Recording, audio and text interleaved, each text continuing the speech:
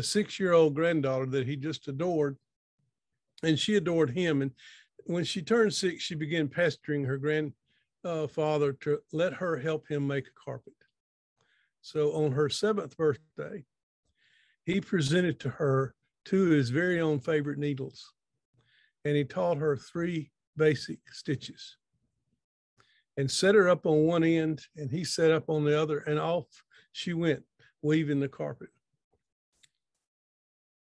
And she did not get a single stitch right, not one.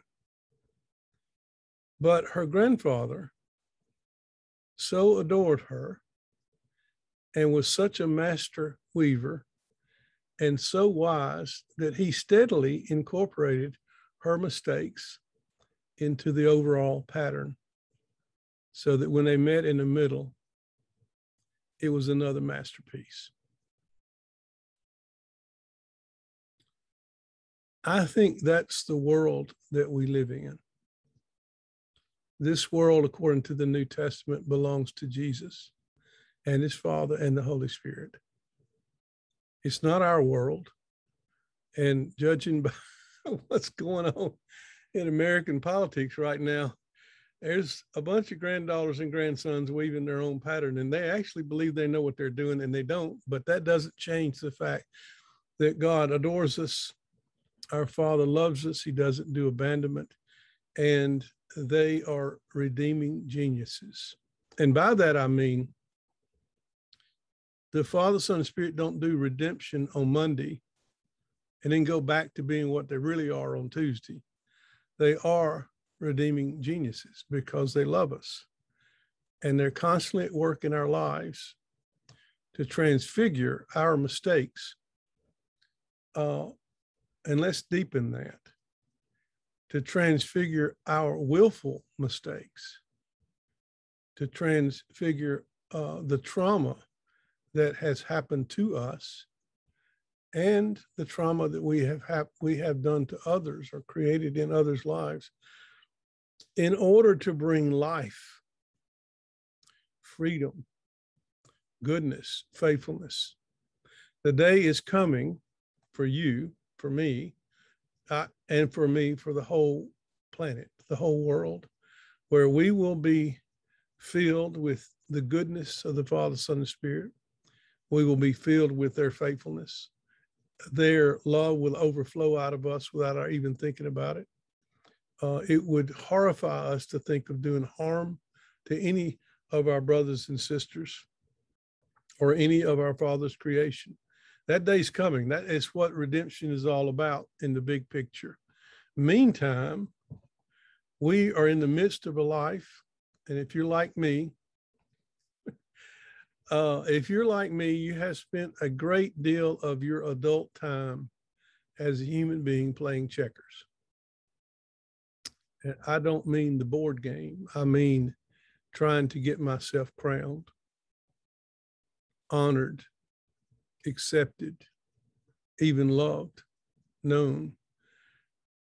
But in and with and through my own checker moves, self-centered, self-protective checker moves, in and with and through your own self-centered, self-protective checker moves, the Holy Spirit's playing 3-dimensional Trinitarian kingdom chess with our moves.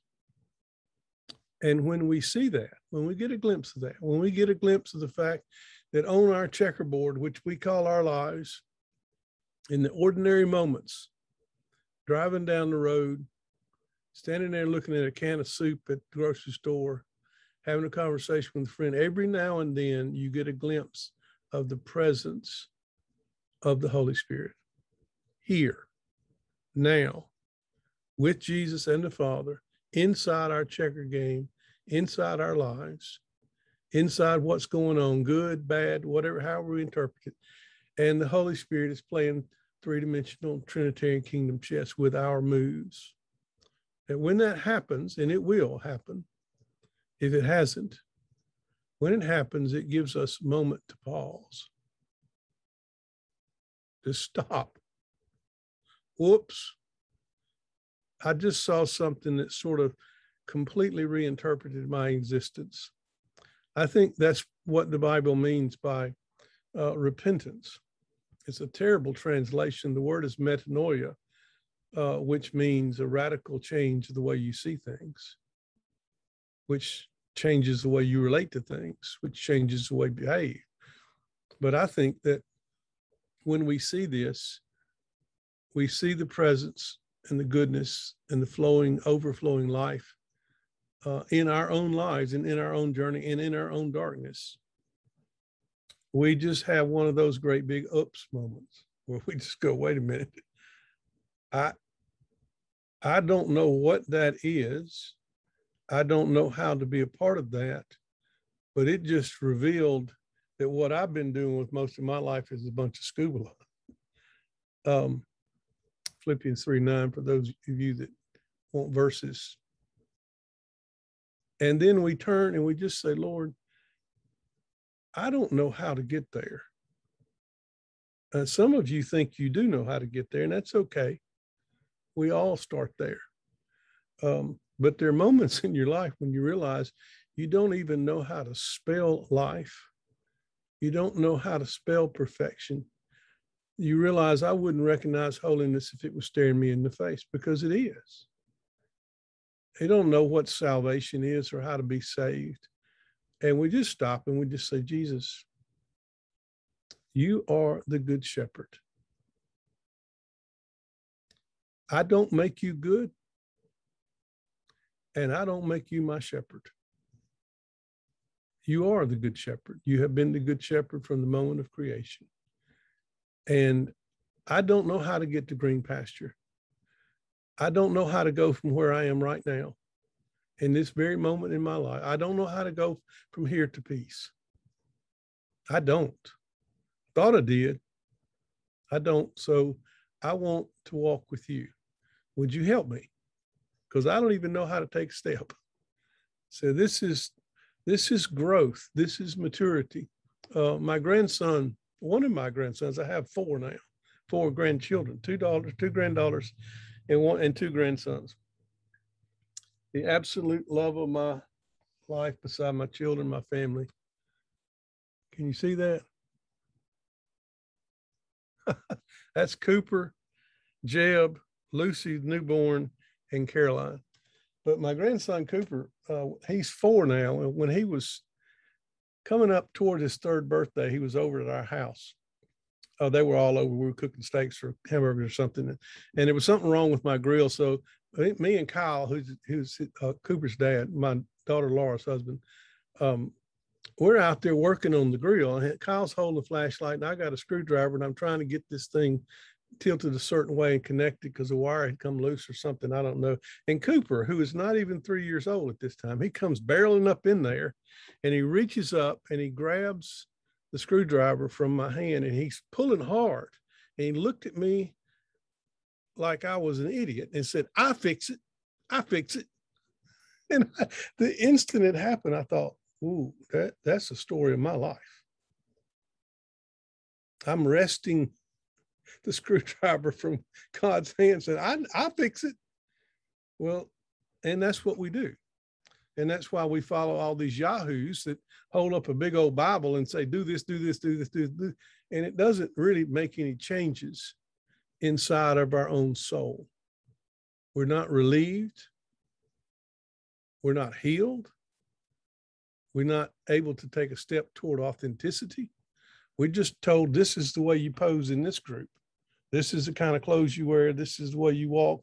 You get your Bible. This, Cooper, in that moment, I saw myself. I saw my life in a split second. That we are trying to get ourselves crowned. We're convinced that we know how to do it, and off we go. And unfortunately, this involves other people, wives, husbands, friends, family, children, workers, neighbors. And all of a sudden it gets to be a big mess. And that's where we are as a country right now. We're easing toward realizing we don't have a clue how to fix this. As we ease toward that as a country, as a people, and as we see the presence of the Holy Spirit, you're going to see a great awakening in this country, and all it's already happening all over the world. But today we're not talking about the larger picture. We're talking about us. We're talking about what's going on inside of our soul.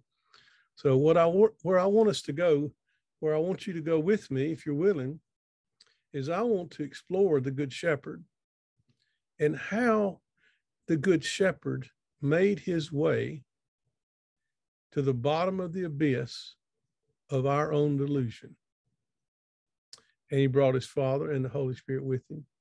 And there they set up their tabernacle, their temple, where they dwell. And Jesus is determined. Just love this.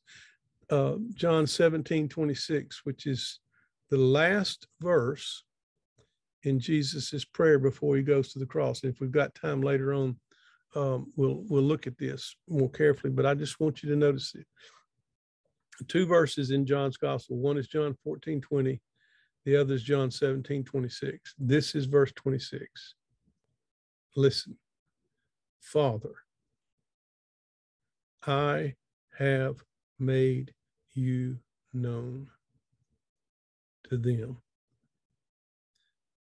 and I will make you known, in order that the love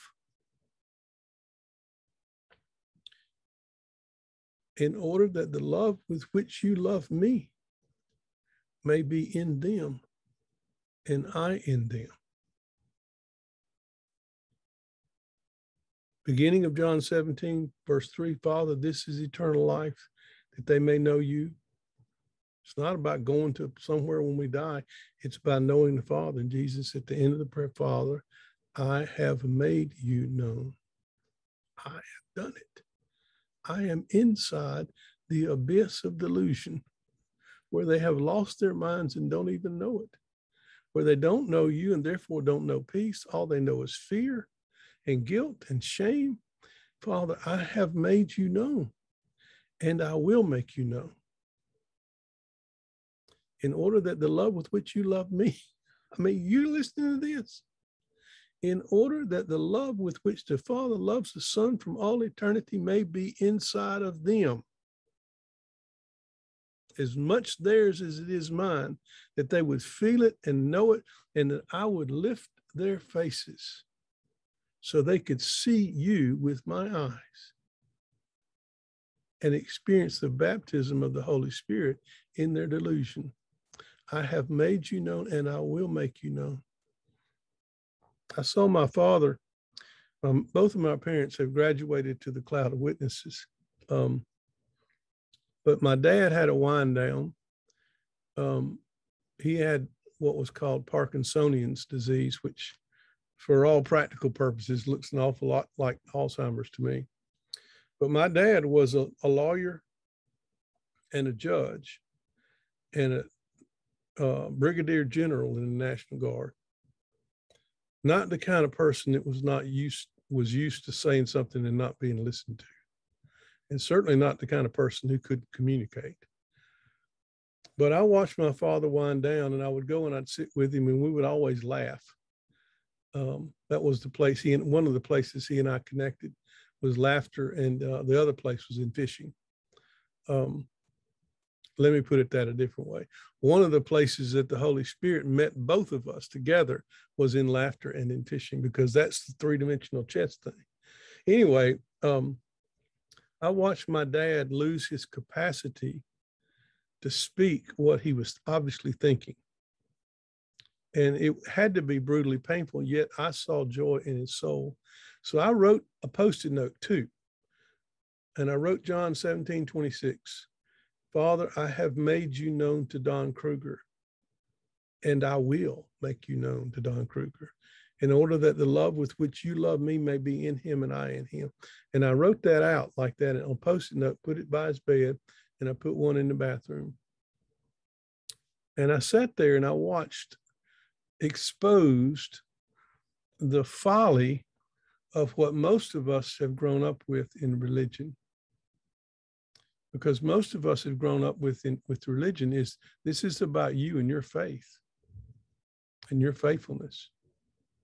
And I thought, is the message that I'm supposed to be sharing with my dad as he winds down, Dad, you got to hold on to your faith. If you lose your faith, you're going to. I'm like, he doesn't have any faith. Or if he has it, he doesn't know why he has it. The point of the gospel is not your faith. The point of the gospel is you have a shepherd. And he's the one that's determined that you know his Father. I have made you known, Father, and I will.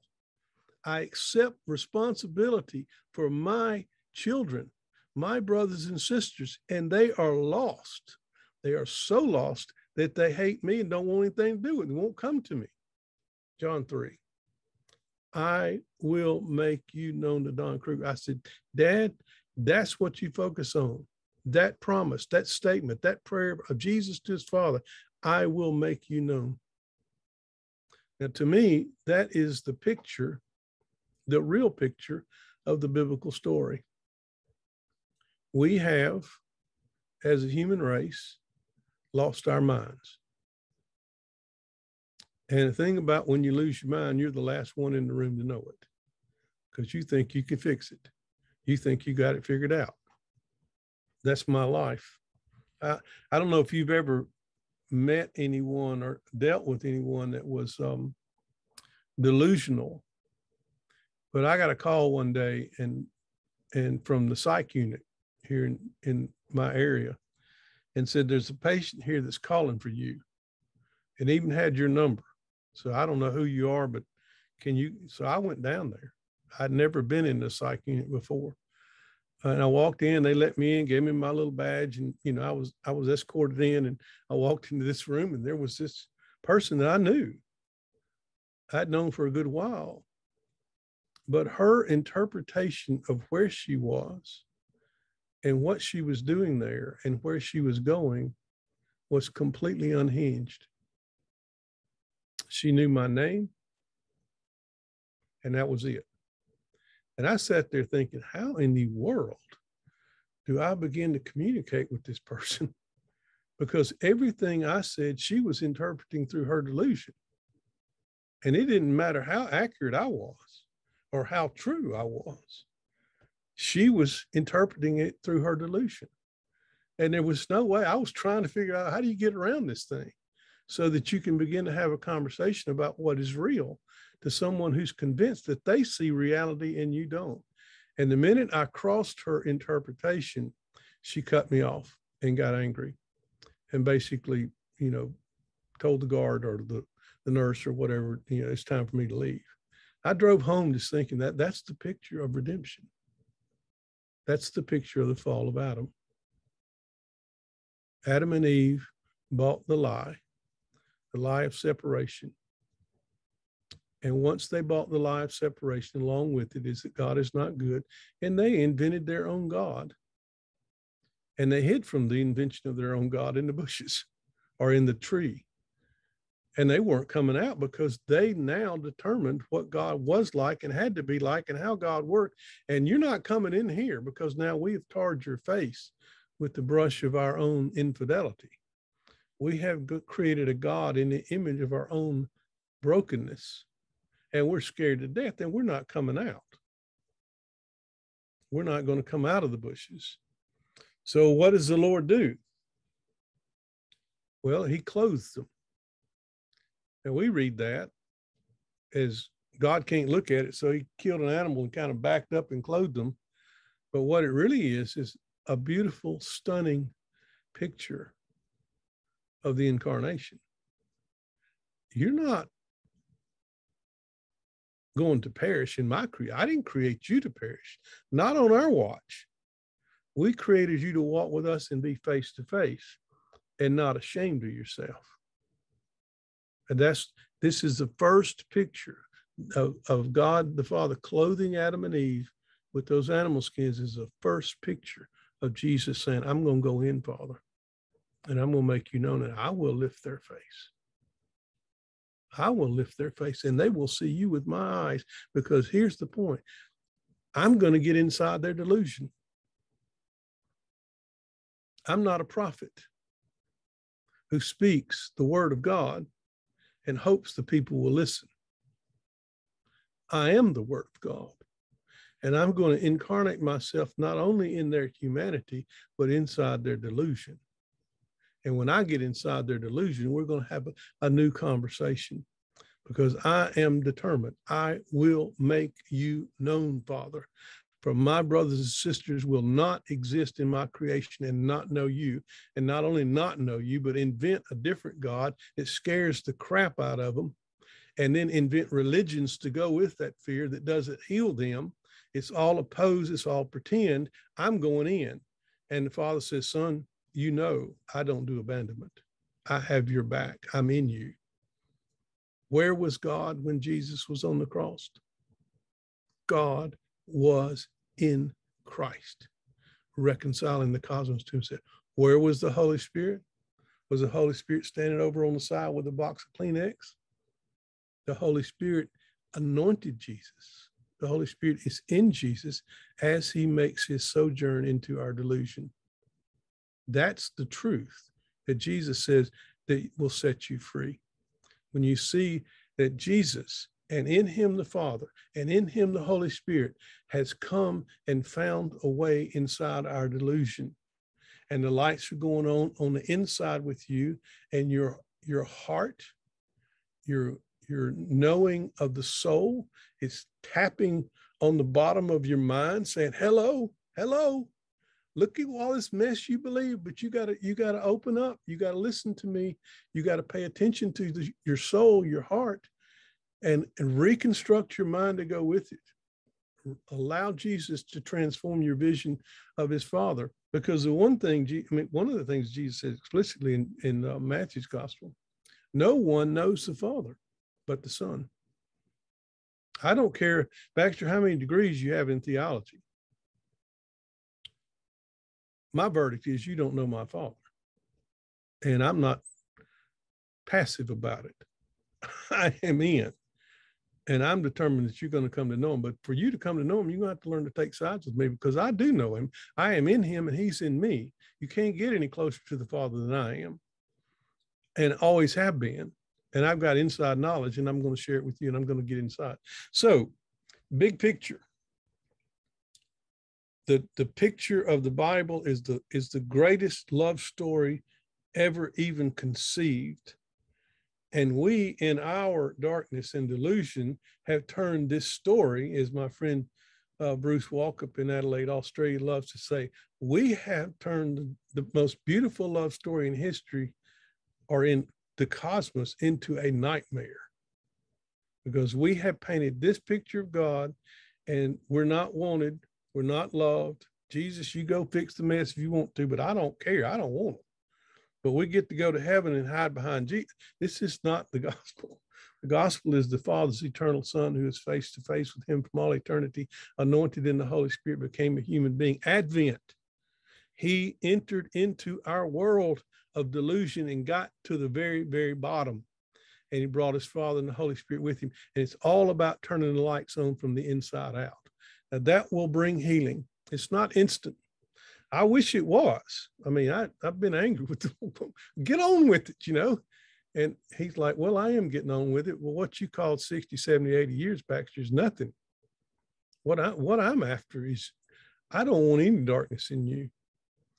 I don't want any hint of shadow. I want to see my faithfulness flowing out of you, and I know how to get you there, and I'm going to do it. So let's just take that picture in. I know that it may be something that you haven't heard.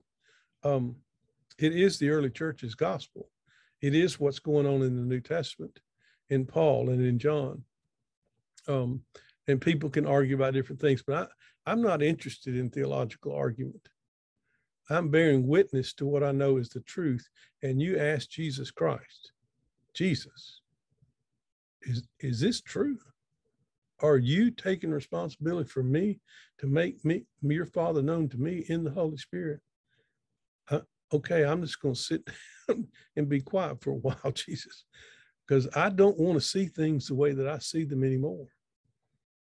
I don't want to interpret my wife. I don't want to interpret history. I don't want to interpret my own life. I don't want to interpret what's going on around me the way I see them anymore, Jesus.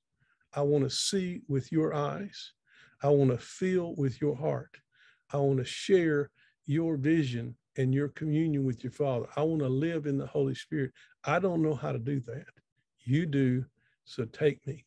And he always says, but I've had you the whole time, Baxter. He's had you the whole time. So I got a diagram that I want to go to and help process some of this. But that's where we're headed. This morning, we're headed to the bottom of the abyss of your soul and mine in order that we can discover Jesus there with his Father and the Holy Spirit. Now, so in order to get there, I want us to process a little bit. So we may not, just hang on with me, because in order for us to share in Jesus's life, we have to give up our interpretation of our own. And that's not easy. It takes time. So if you got the diagrams ready to go, the first one would be great if we could put that up.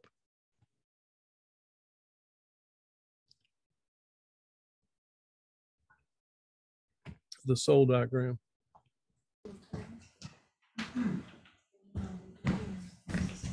Hey, Baxter, give us a minute, okay? We just have that diagram. Okay. We're going to upload it, okay? Okay, thank you.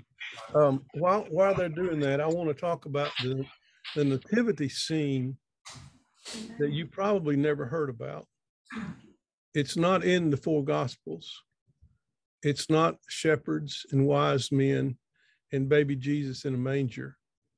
It's from the book of Revelation. And it's in chapter 12. And I just want to read a couple of verses to you. Chapter 12, verse 3. And another sign appeared in heaven, and behold, a great red dragon having 7 heads and 10 horns on his head and 7 diadems. And his tail swept away 1/3 of the stars of heaven and threw them to the earth.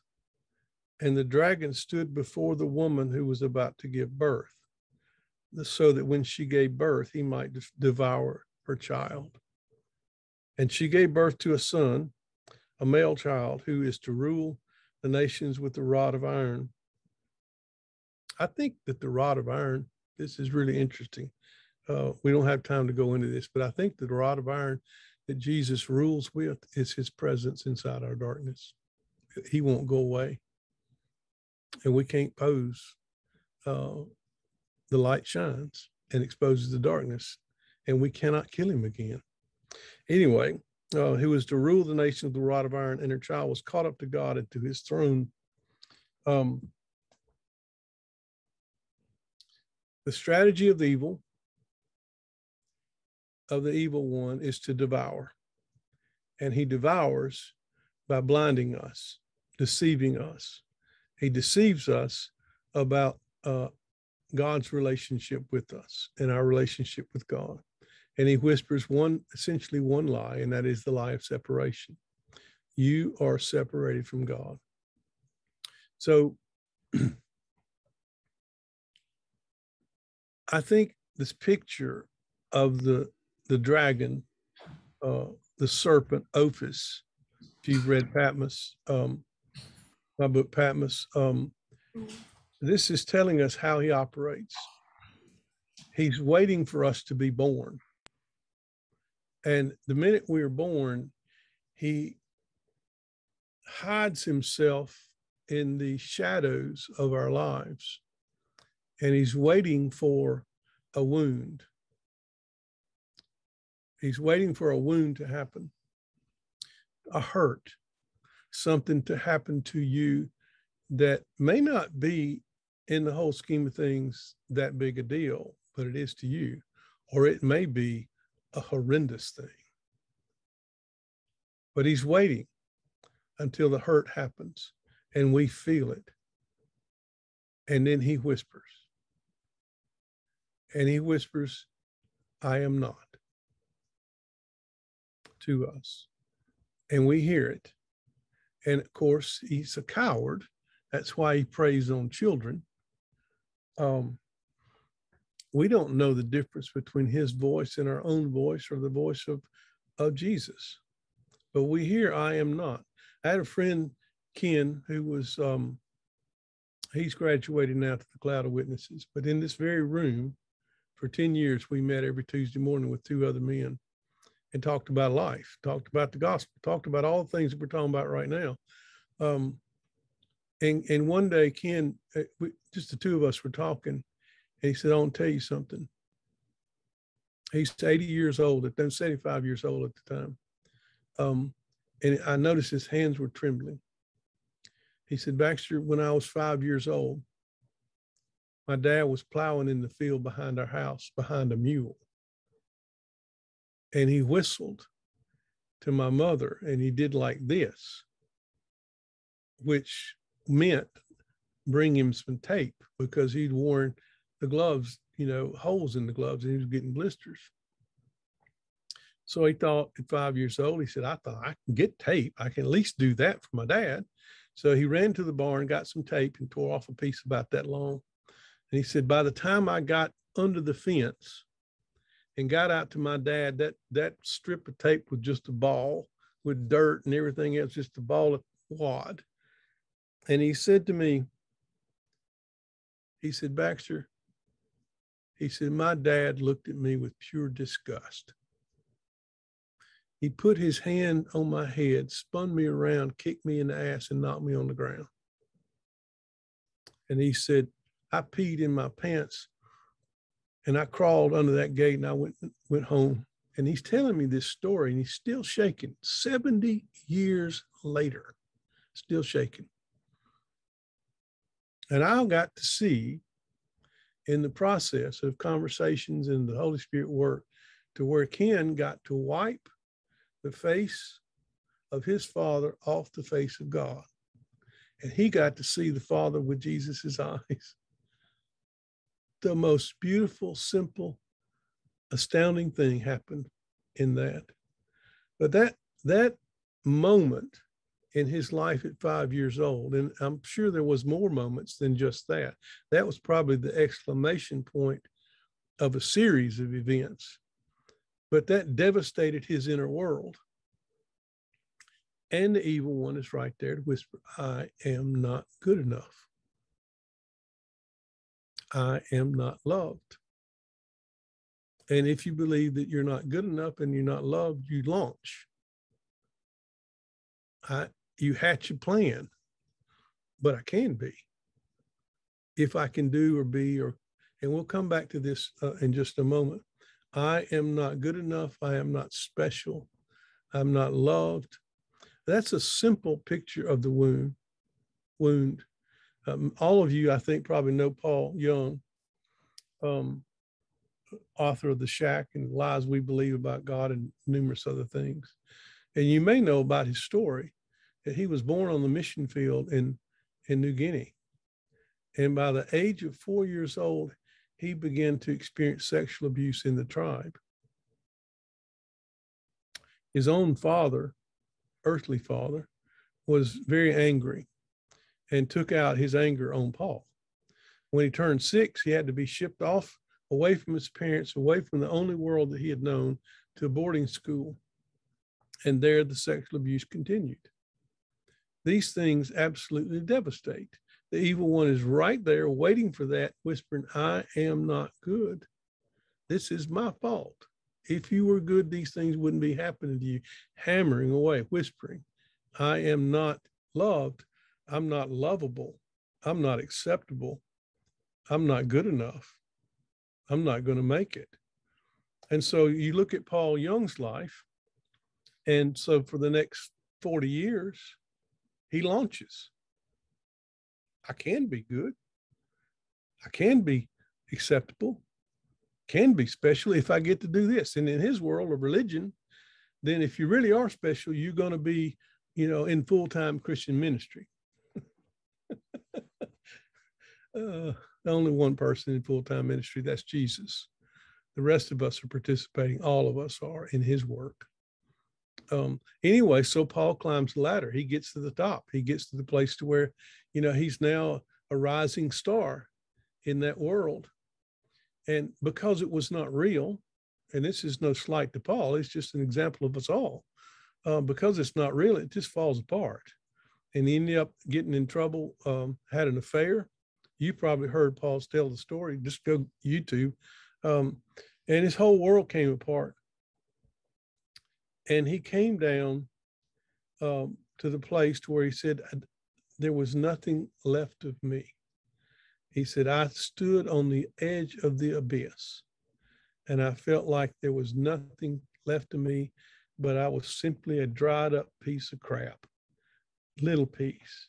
And he said, I felt that at any moment, the least wind would come and blow me away forever. He said, that's the way the wound bears fruit in our lives. Now, Paul had rededicated himself to Jesus 50 times. He had practiced all the things that he was told by the preachers to do. But it doesn't change the fact that he felt inside like he was nothing more than a piece of scuba.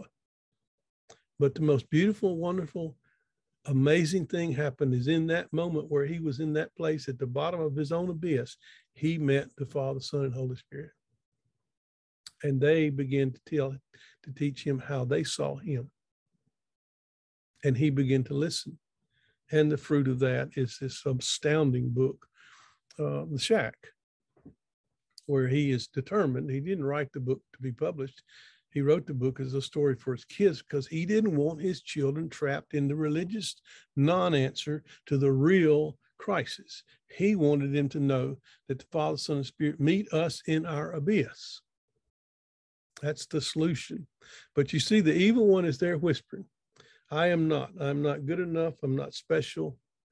I'm not loved. I'm not lovable. For me, and usually we have a family of the I am not. So I want you to ask yourself the question.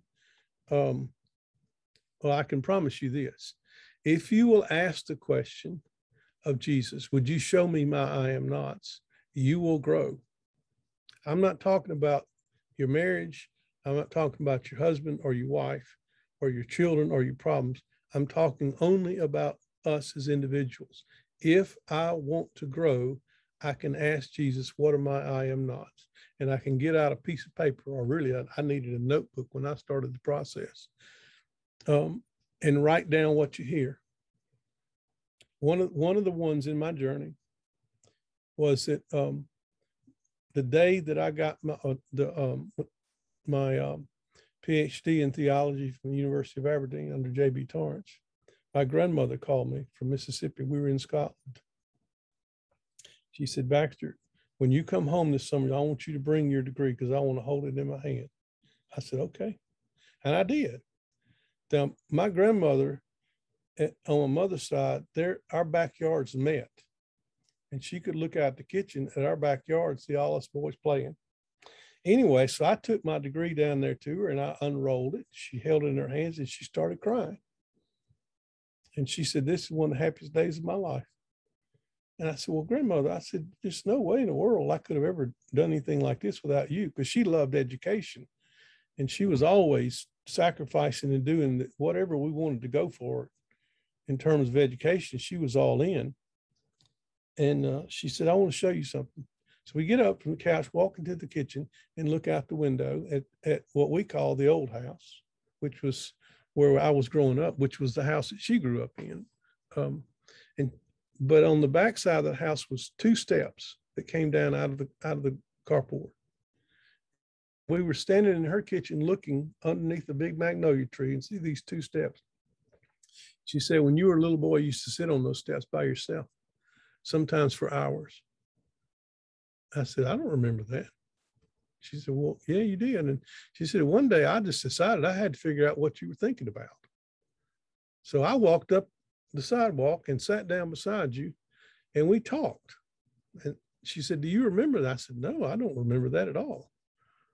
And she said, well, we talked a little while and I finally stood up and I said, bless his heart, he's just dumb. Every family has one. We're just going to have to take care of it. I don't remember that moment, but I remember feeling dumb, not smart, not gifted. all of my young life. And my grandmother would never, ever say anything that would hurt me. And I don't think that was the wound. I think the wound had already been sounded, and that's why I didn't even hear it. But think about this. If you are evil and your job is to destroy and to kill and devour, then you are going to attack the very place that is to be a strength in your life. And in my case, I had no idea at the time what God was calling me to. And the last thing I thought in the universe was to be a theologian and a teacher and maybe even a preacher. But I know this, if you're going to destroy that process, you convince the kid that he's dumb. Because the last thing he's going to do is stand up to anybody because he doesn't believe he's smart. And Jesus, over time, in my journey, finally got me to the place where he says to me one day, he said, Baxter, he said, am I dumb? So, oh, Jesus, no. I don't need to tell you that. He said, well, I have given you my mind. Use it. Be done with this I am dumb stuff. So, but that wound was very real and almost sidetracked me completely. But in and with and through my own little delusional checkerboard, the Holy Spirit's doing the three-dimensional kingdom chess game, and the Lord is leading me all along. The same is true of you. You may not be able to see it yet, but as you look back, you'll see that there's a lot more going on in your life than just what you think you're doing or is happening. That was one of the wounds in my own journey. Recently, this year, I was talking to a friend of mine on Zoom. This friend, Nan, is one of all the people that I've met all over the world. She has the most remarkable, simple relationship with the Father, Son, Spirit of anybody I've ever met. But she's been through hell to get there. But we were talking, and she says, well, how are you doing? What's going on? And, usually we respond most of the time, I'm doing great. Everything's great. How you doing? How's your family and them, But I thought, this is Nan. I mean, we talk for real. And I said, to be perfectly honest, at this moment in my life, I'm soaring the heights, teaching and Zooming and doing all the things that are just, to me, amazing. But there's a part of me that just wants to check out. It just wants to go away. And so I said, I know that. I feel it. I've asked Jesus about it. And then, and if you met her, and you will one day, I mean, she's not an aggressive type person at all, but she just looks right through the camera and says, you want to talk about that? I said, well, sure. And we started talking about it. And then she said, well, would you like to pray? And I said, well, yeah. She said, well, let's ask Jesus. So we did. Next thing I know, I'm seeing this picture, more than a picture, it's a video. And I see a pulsating organ. I'm not sure what it is, but it's pulsating. Then I realized that it's my mother's womb, surrounded completely by purple, beautiful purple. And I'm like, she said, just ask Jesus. And I did. And she said, do you know what this is? And I said, yeah, I know what it is. This is my mother's womb. And I'm on the inside looking out. And she said, well, what are you feeling? She said, don't go off in your theological head. Just stay in there with your feelings. I said, well, I'm feeling unwanted. And she said, ask Jesus about that. And I did. And she said, what's the significance of the purple? I said, I know what this is, Nan. Now, mind you, I am in a pile of tears. I said, the purple is Jesus. And he's saying to me, Baxter, it's true. You were unwanted at that moment. But I wanted you. And you're here because I wanted you. So I'm like, okay. I was unaware for 61 41 years of my life consciously of that wound. And I don't mean to say, I don't remember that in terms of my childhood, but I knew it was true. And I don't know what was going on with my mom and dad. It's like anything else. They could have had a bad hair day. I don't know. But that's not the message that I received from them from my life. But that's what I believed from my mother's womb. And this is the way Jesus meets us and brings healing to us. And we face our I am nots. And all of a sudden they get I am'd. We hear his I am over and above our I am nots. And that's the only thing that can trump the I am nots. So the wounds are real. The evil one waits.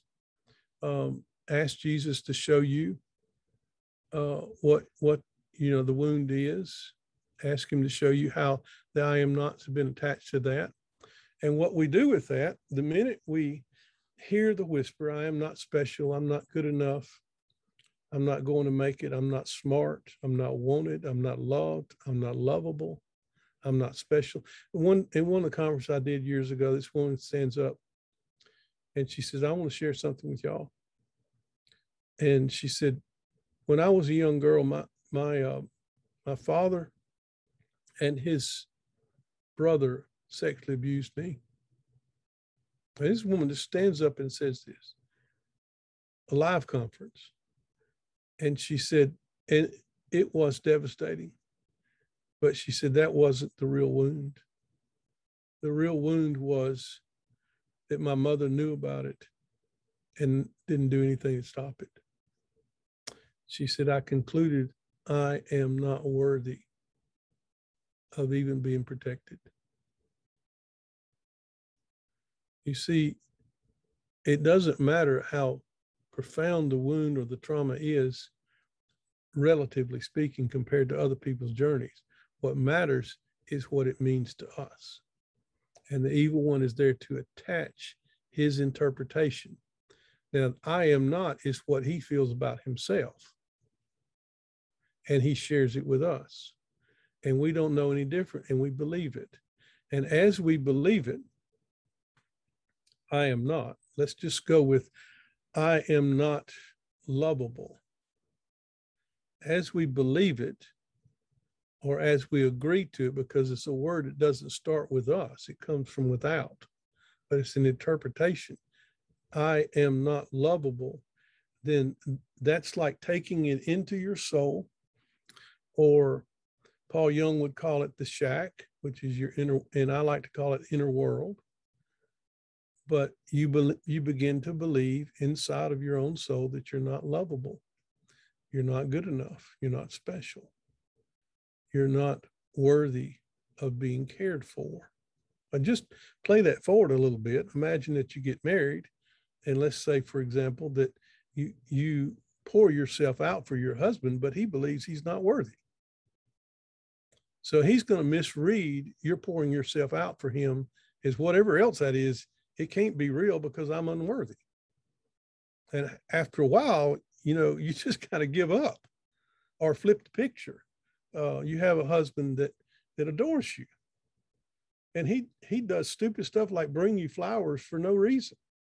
It's not Valentine's. It's not the standard day we're supposed to do. He just brings you flowers.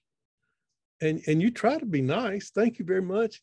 But you don't believe you're worthy. So that cannot be a real gift. So there has to be an ulterior motive. So you see, in 2 seconds flat, it's just not conscious. We're not processing it. We're not thinking. It just happens. We respond because of the way we perceive ourselves, because of the wound and the way this plays out in our relationships without us even thinking. Well, I can tell you, man, after a couple of years of that, you're not going to get any flowers anymore. I mean, it's like you hand somebody flowers and the message is that's not real. Therefore, you're not real. You don't really love me. And these dynamics begin to play out rather quickly. And usually what happens for many people is after 3, 4, 5 years or 6 years of that, we just walk away. And then we re-up and do the same thing all over again because neither one of our wounds have been addressed and healed. And we end up getting married again, and we get married again. lo and behold, we're in the same dynamic. So you got the wound, you got the whisper of evil, the I am not. We believe it. It goes inside of our own souls, and it produces a fruit, guilt, shame. And my friend Katie Scourgia, who is a counselor in Oregon, she defined shame as I am not good enough.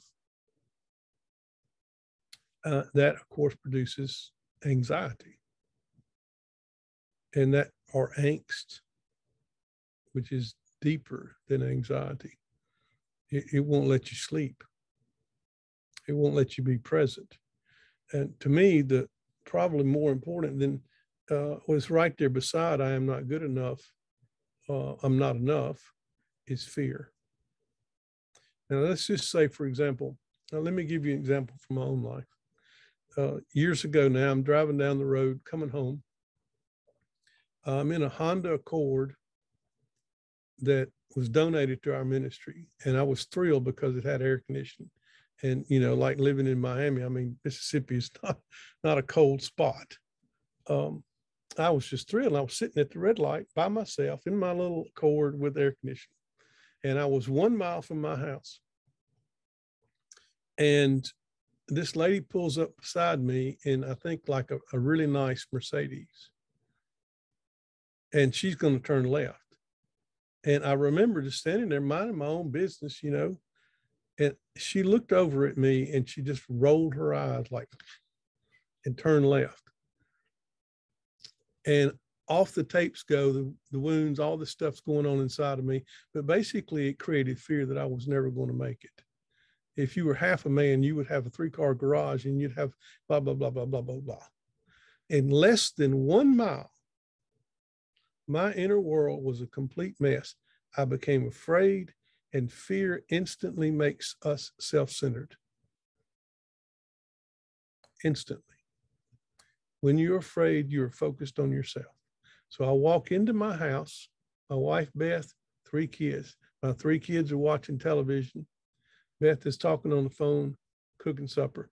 I walk in, nobody pays any attention to me, which is not a big deal normally, but it was a big deal at this moment because I had become afraid. I was focused on myself. And so now, look at what I'm doing to my family. Now they're there not for me to pour out life to them. They're there to solve the riddle of my soul that I'm unconscious of. And I get angry. And I got in my car and left. And I drove around for about 20 more minutes, pulled it back in, walked in. Beth looks at me and she says, "What's wrong?" Like, nothing.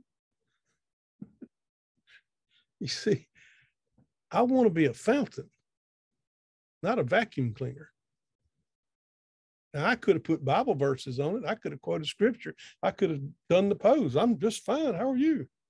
But the truth is, there's this mess flowing out of me, which is fear, shame, guilt. It's like an invisible river. It's not the river of living water that Jesus promised. It's a river of toxic waste. And it's flowing out on my family. Now, 2 days later, my son, I get a call. He's in trouble at school. It's like in the 4th grade or something. He didn't ever get in trouble at school. Not that he shouldn't have, but they just said he just seems overly aggressive. I thought, that's my fear thrown up on my family, coming out sideways in my son at school. That's what that is. Well, how do you get rid of fear? How do you get rid of being self-centered? How do you deal with that? So you're tracking with me. We're young. We get hurt. The evil one whispers, "I am not special, good, loved, and not important, not worthy." We believe it. It produces a fruit inside of our soul. Fear, anxiety, angst, indifference, sense of loss. And for me, one of the big ones was insecurity. I'm not going to make it. It's up to me. I got to make this happen. Again, focus completely on myself. And that flows out as a river of toxic waste. For those of you that like to cook, you all know what a roux is, especially those of us that like Cajun cooking. But you just take some oil or butter and flour and put it in a cast iron skillet and start stirring it, and you can have a light blonde roux, or a medium, or if you're making gumbo, a dark brown roux. And then you got, this is the truth, what the Cajuns call the holy trinity of Cajun cooking: bell pepper, onion, and celery. So then you put that in there, and then you pour in the stock, shrimp stock or something, seafood stock, and stir it all up together. And so that becomes the roux with the spices. I mean, the holy trinity. So that then whatever you put in that pot is going to be flavored with the roux. The roux is going to permeate the dish. And that's exactly what happens in our journey. Whatever's going on in our inner world is a roux that is permeating the dish of our lives from us out.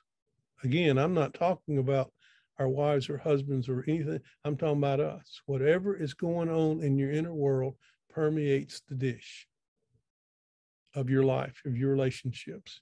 This is just the way it is. It's automatic. It's just the way we're designed.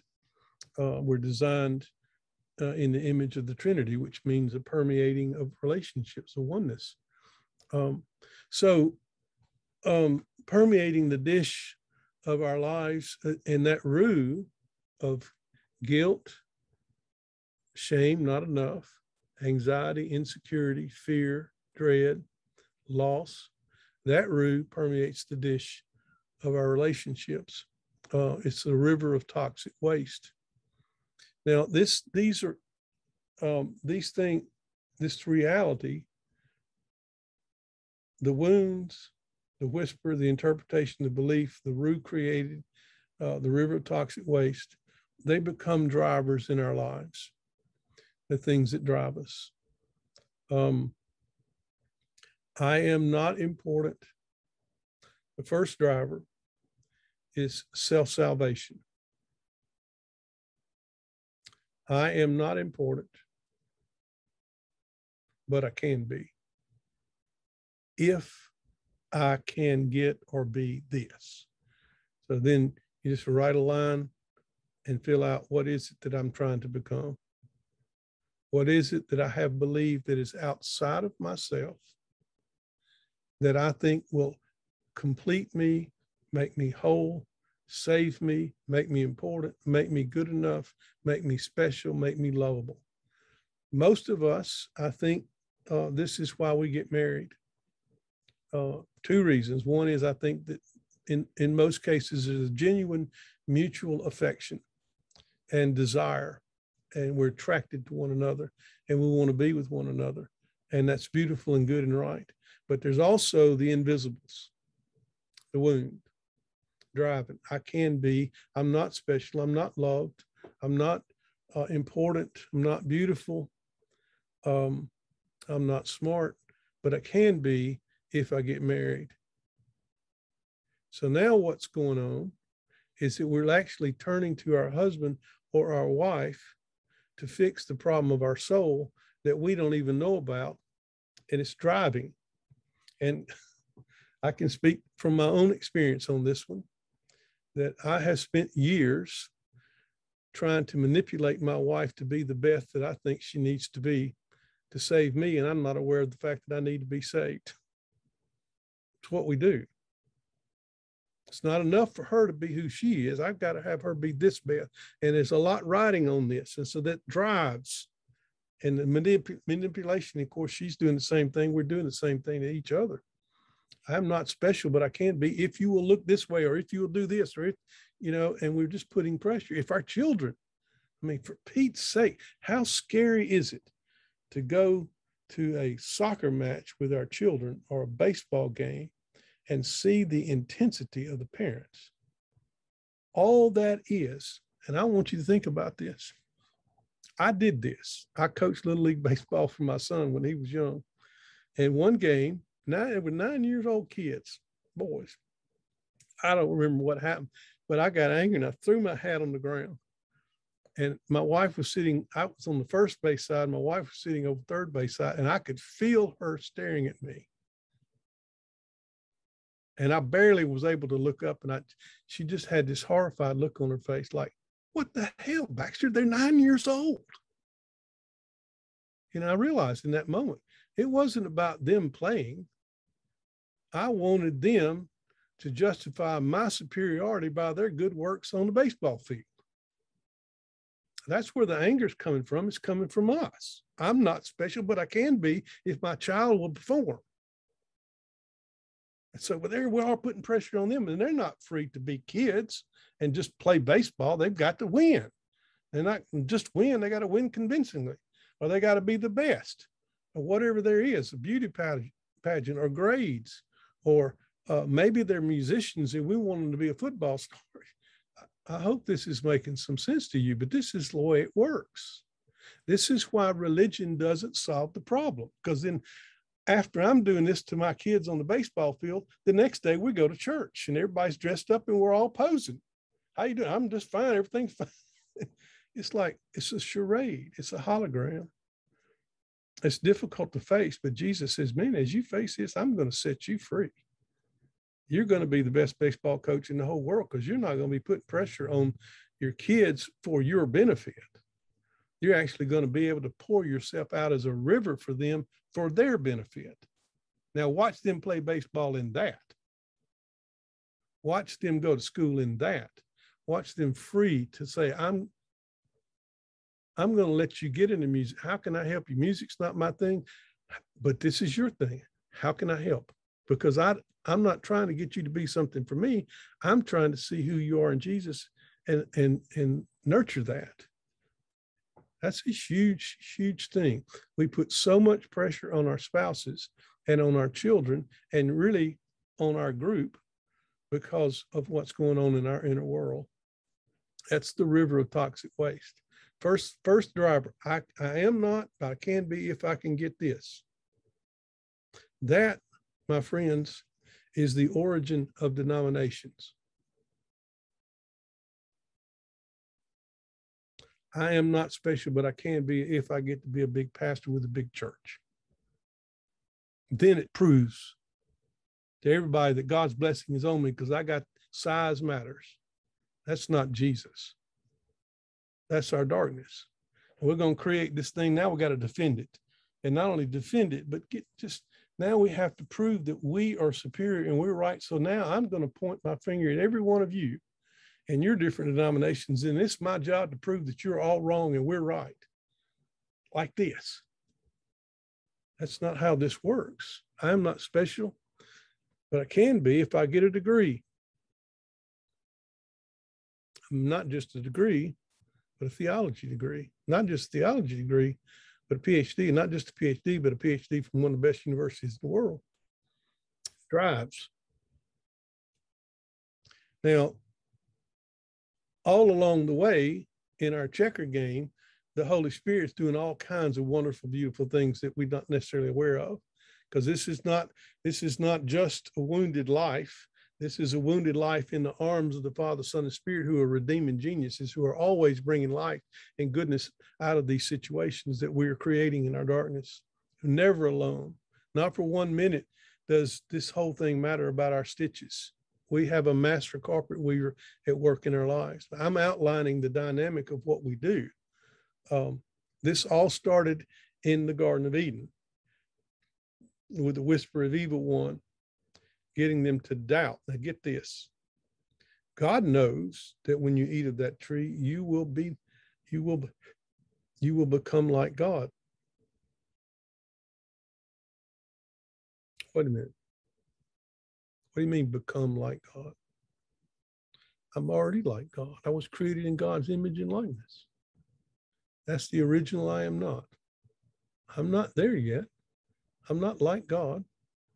I'm not special, but I can be. And off he goes. And so all Adam is going to do is create an illusion of how he can make himself divine or how he can make and give himself life. Quick illustration in our country right now, two major powers at work. I'm not talking about left and right. Two major powers. One is religion. Religion is what we do when we don't know that Jesus is inside of us and he brought his Father and his Holy Spirit with him. It's what we do to create life to honor Jesus. And we lay it all out. This is what the kingdom looks like. This is the way we're supposed to look. This is what we're supposed to do. And we go and do it. And the preacher told us to. And he got a Bible verse to prove it. So off we go. Inside, we're still dying, but we're looking the part. Blessedly, that whole charade is falling apart before our eyes. The other big power in our country is what we would call humanism or secular humanism. And this is Luke 15, the two sons.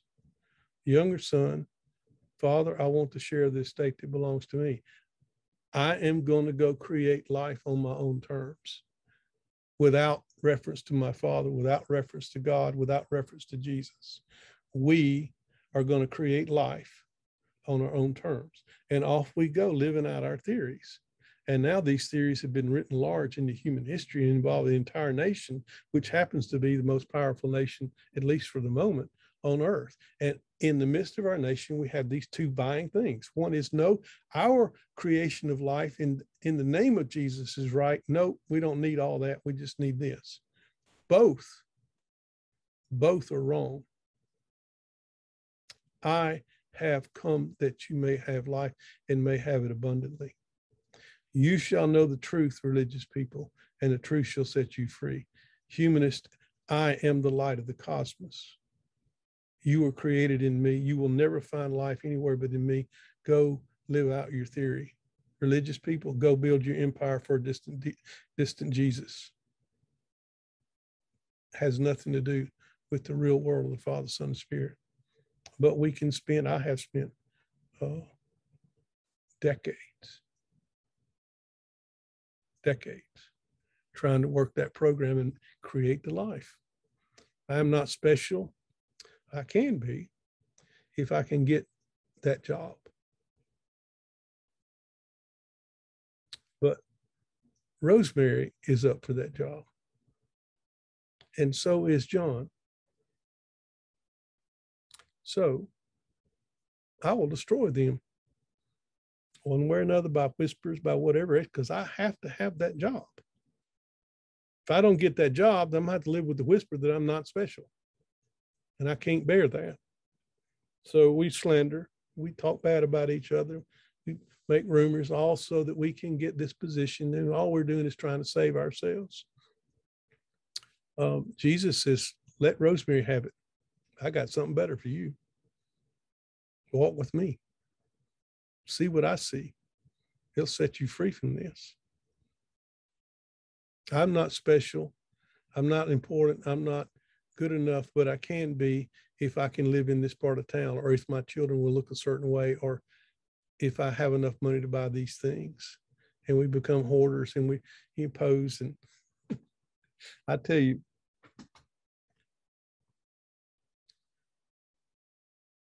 think about the man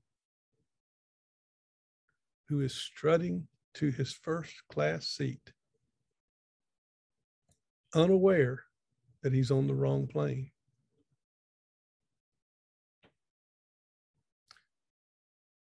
It doesn't matter what side of town or what kind of house you live in, or even if you don't live in a house at all. The foxes have holes. The Son of Man has nowhere to lay his head. Was he homeless? He dwells in the bosom of the Father. We invent these different things because we think I can climb up that ladder, and once I reach that point, then I will become something. Well, I want to tell you that you were created in Jesus Christ by the Father, Son, and Spirit. Your value is from them. They adore you. They love you. Walk with them, and all of this begins to appear to be nothing other than a big hologram It's a hologram that we invest our lives into, mind you. I have. But it's a hologram. It's not real. What's real is Jesus and the fact that he's embraced us in the midst of our darkness and brokenness forever. And he won't ever give up. He just doesn't do it. Father, Son, and Spirit don't do abandonment. So our first response to the lethal lethal root that's percolating inside of us. You got the wound, you got the whisper, you got the agreement on our part, creates this river of toxic waste inside of us. Is driving us to save ourselves. And you come to a place in your journey where you realize, Jesus, I don't know what salvation is. I don't know what life is. I don't know what righteousness is. I don't know what goodness is. You do. You're the shepherd. You know what goodness is. I just want to walk with you. I don't want to see things the way I see them anymore. That's the truth beginning to set us free from all our illusions or delusions. In our country, at the moment, it appears as though politics, is power. And people talk about how powerful people are in Washington. People talk about how powerful, these different groups are. That's not power. Those of you that are young, you will live to see all these people that are powerful dead. They won't be here anymore.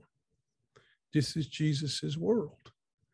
He is determined that we walk with him and know life and know freedom and know healing. You cannot get there on your own effort, but this life is the space and time. As George MacDonald says, this is the time that God has given us to make fools of ourselves. We get to live out our theories. The dude that believes that he's got it figured out and he's being driven to create an empire, 6 flags over Jesus for his honor and glory, gets to live that out and make a mess of things in order that he will see he doesn't know what he's talking about and become, as MacDonald says, then he becomes wise. It's writ large in our culture, and it's writ large in us individually. You shall know the truth if you continue in my word. And Jesus is not talking about the New Testament because it wasn't even written then. He's talking about his word. If you continue to listen to me, Baxter, take sides with me, you're going to see something that you don't see. 3-dimensional Trinitarian chess going on. And then you get free from all the illusions, which may not be illusions to you. And believe me, I know what it's like when someone who has invested, let's say, 60 years proving to his group, his church, or that he's got it going on, when all of a sudden he sees the 3-dimensional kingdom going on and he's been playing church, that releases an awful lot of anger. And it needs to be released because it's rooted in non-reality, non-truth, non-Jesus. So first thing we do is that self-salvation. That river of toxic waste that I talked about, fear, it makes us self-centered, self-protective, hiding. It makes us judgmental, comparison. We're always saying, well, I'm not as bad as that person. We have this, these things are driving us to do something to save ourselves. The second thing there is a second response to that is really medication. And you that are in recovery know these stories and know this, that I'm not special. It's just too damn unbearable. So what I'm going to do is medicate the pain. And the number one medication in our country is not drugs. This is the number one medicator in our country right here. I'm going to stay so busy on the phone doing important things that I never have to feel the fact that I believe I am not. Thank God for devices like phones, internet, Zoom. But they are electronic pacifiers, or can be. They can be our number one drug of choice to avoid the pain of facing it. So I'm sitting here right here one day. about 5 years ago. And the Holy Spirit had given me the idea of my book, Patmos. So I came over to my office and I pulled out my computer and I typed up what amounted to be first three chapters. And I stood up right here and I said, Holy Spirit, you're being rude to me. And I could feel the Holy Spirit with me and looking at me like, and? I said, why would you give to me an extraordinary idea of a burned out suicidal theologian from the Matrix, time traveling, and meeting the Apostle John on the Isle of Patmos and spending 3 days and 3 nights with him? Why would you give me that idea when you know I cannot write like that? Because I'm not smart, see? And I'm on my own, I'm separated, and this is all you get, and I can't do that. And the Holy Spirit says, Baxter, I'm smart. Why don't we do this together? And I said, for real? You're going to walk with me for 6 chapters and then walk away and leave me all up to my devices, and we're going to end up with some cheesy Christianese book with a half an insight on page 95? And the Holy Spirit says, Baxter, I am not the one who leaves. Leaves. I'm like, and I have come with Jesus and the Father, and we have embraced you at your worst, in your abyss, in your darkness, and we're never leaving. You are the one who leaves your own heart. You go out from your heart and pour yourself into noble things or anything outside, because it's painful in here. It's painful because we are light and there's darkness inside of you, and the light exposes the darkness, and that does not feel good. So you just go medicate, and you can medicate by being religious or being on the phone or taking drugs or staying so busy that you never have time to feel. But Baxter, just know this: anytime you want to come back to your own heart, I will be here with all of my infinite creativity. So I'm like,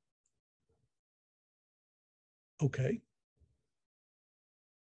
I'm here, and I'm not getting up until we get the glory. And off we went.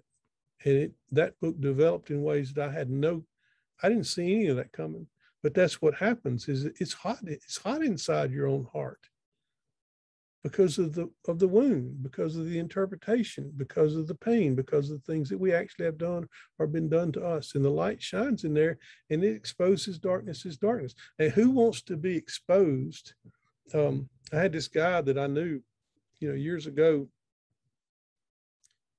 If you would have asked anybody in his church who was the godliest person they've ever known, everybody would have voted for that guy without any question. And he thought he got himself into this. He thought he was smart enough to pray the prayer to get in Jesus, and the rest of us buffoons were just lagging behind. Imagine how angry he got when he realized that he was born in Jesus. This is never about him figuring out how to get in. This is always about Jesus being his brother, determined that he comes to see his Father with Jesus' eyes. And he realized that he didn't make this happen. There was a great voluminous anger came out of that man because his whole facade was exposed as being nothing other than a hologram. Didn't mean that the Father, Son, and Spirit weren't in the middle of the hologram doing all kinds of good things through him, or through you, or through me. Medication could be Christmas shopping. It could be dating. It could be fishing, or making fishing lures.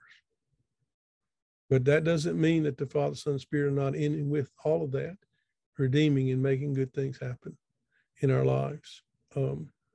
So these drivers from the wound and the I am not in a whisper and the fear and the anxiety driving us to save ourselves, driving us to medicate. And there's a whole list of things that we could go through here, but I just want to identify 5. First one is self-salvation. I'm not good, but I can be if hey, that's me. I'm going to make this happen. The other is medication. I'm not worthy, and it's just freaking unbearable in here.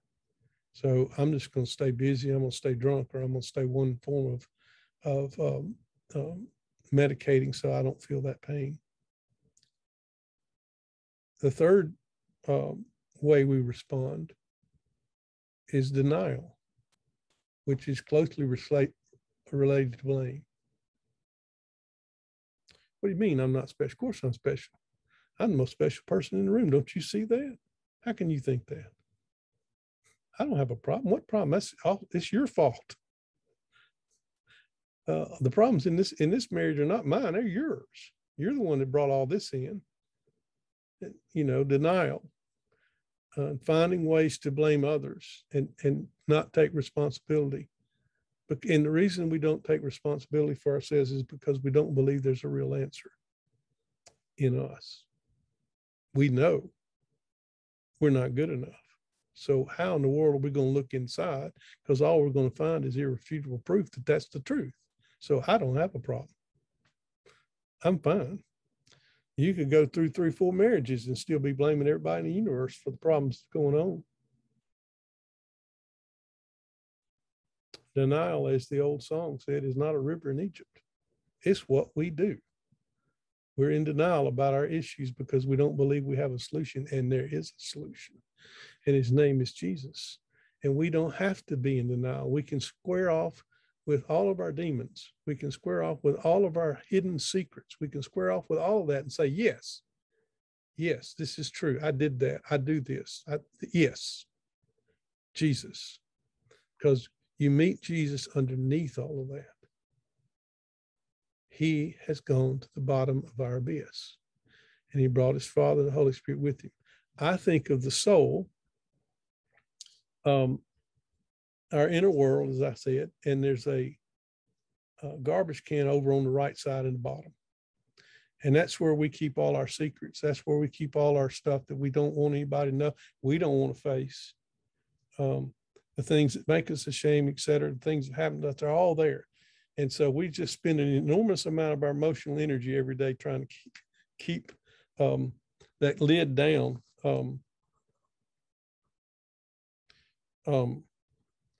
And so we're not going to look in there, because if we look inside the garbage can, we're going to find irrefutable proof that we are not worthy. And now we know we're not worthy, and we're standing before God, and we're not going there. So I'm just going to pretend this is not so. But when you're ready, I encourage you to lift the lid and look inside. Dive in. Because you know what you find at the bottom of your garbage can? Where you have shoveled all of your scuba and all of your shame and all of your pain over in the bottom of that, and keep what you find at the bottom of that is the Father, Son, and Spirit. They have embraced us at our very worst forever. We don't have to be in denial. And that's one of the hallmarks to me of real righteousness. Ironically, the hallmark, the manifestation of real righteousness in a person's life is not that they bought into somebody's definition of what righteousness looks like and then go and do it. The form, real righteousness, is when you look in the garbage can and you just think, I did that. That's me. I did it. And then you begin to see that there is a right relationship forming in you by virtue of your confession. There is a right relationship, which is what righteousness means, forming in you from your innermost being. a right relationship with God the Father. Doesn't mean that you're perfect. It means that you acknowledge what's real. And he's got you right there. That is a right relationship. I tell people that we were never meant to be perfect. We were never meant to be righteous. We were never meant to be good. We were created to share in their goodness. We're created to share in their right relationship. They are the perfecting ones, and they perfect us by embracing our imperfections. Or to put this more strongly, they embrace us by accepting us as sinners, as broken. And they begin to work to unbreak and to lead us. And we begin to participate in their way of being, their way of goodness, their way of life, which is the kingdom. A fourth way we respond to all of this is what I call fix me. Or you could call this codependence, to use one of the words. I'm not special. I'm not good enough. I'm not important. I'm not smart. I'm not worthy. And it's your job to make me feel as though I am. So we assign to people around us outside of ourselves the responsibility to make us feel a certain way about ourselves. And then we spend our lives manipulating them, trying to get them to do it the way we think they need to do it. So it'll make us feel a certain way. And it never works. I can tell you, I have one of the best degrees in the world. It doesn't mean anything to me. It doesn't have the power to touch my brokenness. It doesn't confer anything on me. What means something to me is to meet Jesus in my brokenness, because now I know that the eternal word of God likes me. And the me that he likes is not the posing me. It's not the one who bought into the preacher's ideas of what perfection looks like and is doing a good job of fooling everybody. No, the me that Jesus has embraced is the broken me. He's made his way into the abyss. When I meet him there, and brought his Father with him, when I meet him and Jesus lifts my face, that means something. That's the word of God speaking to my soul, that's the I am that overcomes the I am not, and reconfigures the inner world. Assigning people responsibility for fixing us puts pressure on them. And there's plenty of us types that thrive on that, because that then feeds back into the leadership's I am not. I'm not special, but yeah, I am, because all these people need me. Now, I literally watched the senior pastor one time keep his elders and leaders sick so that they would need him. And that went on for years. I wonder how widespread that is. But a healthy person who's functioning not from I am not, but from Jesus' I am, that pastor is going to set his people free so that he's not needed. And then it becomes an adult relationship where you're not needed, you're wanted. Koinonia happens then. But we assign people around us, usually our marriage, this is the pressure that we put on our spouses, to fix me. And we're unconscious of the fact that we're even broken. We're still in denial about it. All these are not stages, by the way. These are all mixed in together. I'm just sort of pulling them apart from my own experience and trying to highlight them, all of which is to paint a picture so that we can then see the gospel. We can then see what Advent's about. We can then see what it means that we have a good shepherd who lays down his life for the sheep, to enter into our delusion, to liberate us from it, so that the river of living water can flow out of our innermost being into the lives of all those around us. And it is. And one of the things I want you to do as a result of this morning's conversation is I want you to write this question, two questions down. Number one, Jesus, show me how I am already a river of living water. Put that another way. Show me how I am already sharing in your beautiful life with your Father and the Holy Spirit. Because you are. It's impossible to be alive on this earth and not share in the life of the Father, Son, Spirit. It may get twisted, but it's there and it's beautiful and it's expressing itself. It may be that Jesus says, well, you remember last night, 2:30, when so-and-so called you and you took the phone? That was me. That was me and you. Well, you know how you spent all weekend for the last 2 years pouring yourself out for your kids, so they could go to this and that. That's me. That's what the shepherd does, lays down his life. Oh, you know how you cook supper for your buddy.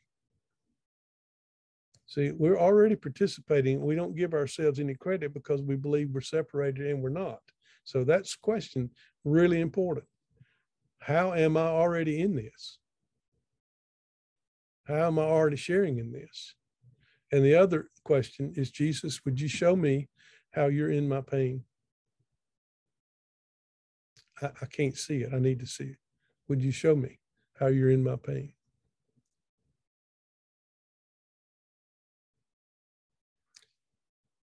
The answer to that question is yes, Lockie. He sent me a text.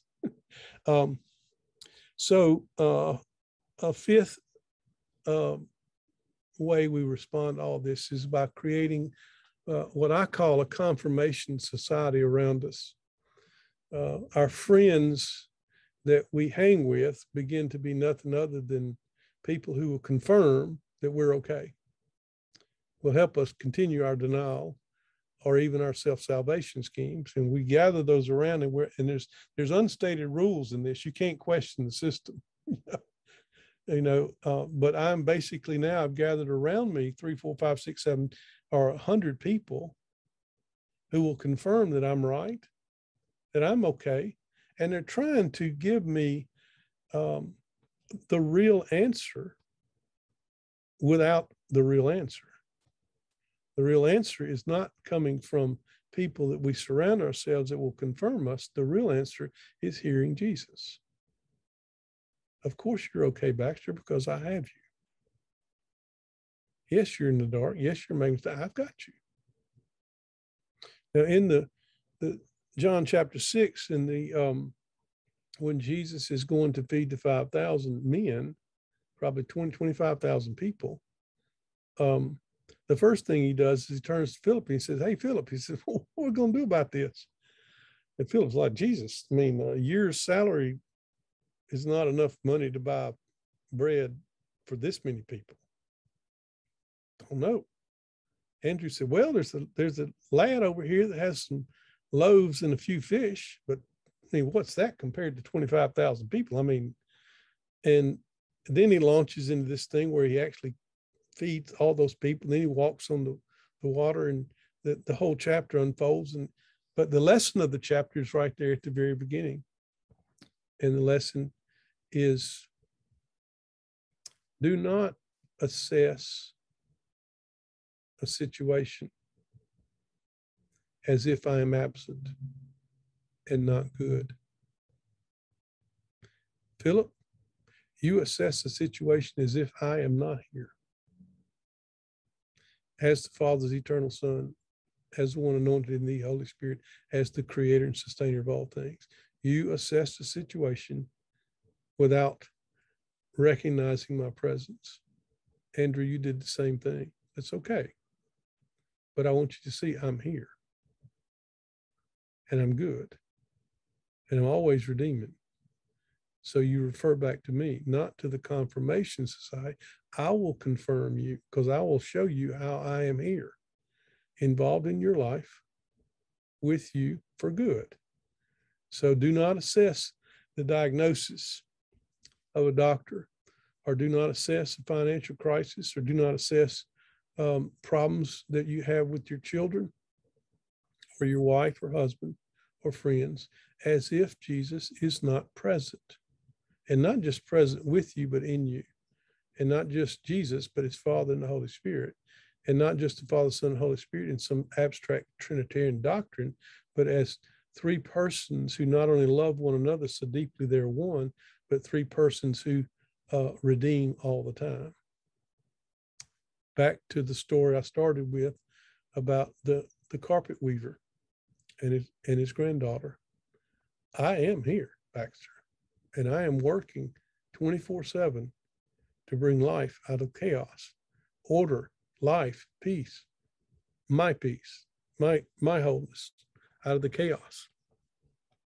Now, those are 5 ways that we respond. I mean, you could do 6, which would be control and manipulation, but that kind of really runs through all of them in different ways. But there are ways in which we're trying to solve the problem as if Jesus is not here. Or if he's here only with the church version of me, which is only an hour long, or maybe a couple hours, depends on if I have committee meetings during the week where I can put the religious pose back on. But by and large, it's the religious pose doesn't last very long. This is why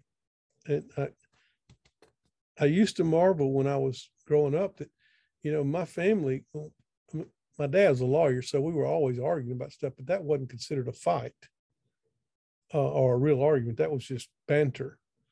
But I noticed that every Sunday morning it was pure hell getting ready to go to church. And I thought about it. I thought, what's going on? In time, when I had my own kids and the same hell on Sunday morning, I realized the reason is because our children relate to us as we are during the week, and all of a sudden Sunday morning we get dressed up and we pose. We get our Bibles out, and we're going to go to church. How you doing? Good to see you. Fine. I'm just fine. But our kids don't know the game, so they're lollygagging around and they're not joining the pose. And when that pose gets real large, it can create even more chaos. But so that is what time is it? Oh my goodness! So how much time do we have? Anyway, these diagrams will be made available. You've got them. Somebody has them at Hope, but you can see them. Well, we're not done. Can you turn on this mic for me? We're not done though. No. Heck no, I hadn't even gotten going. Yeah, I thought.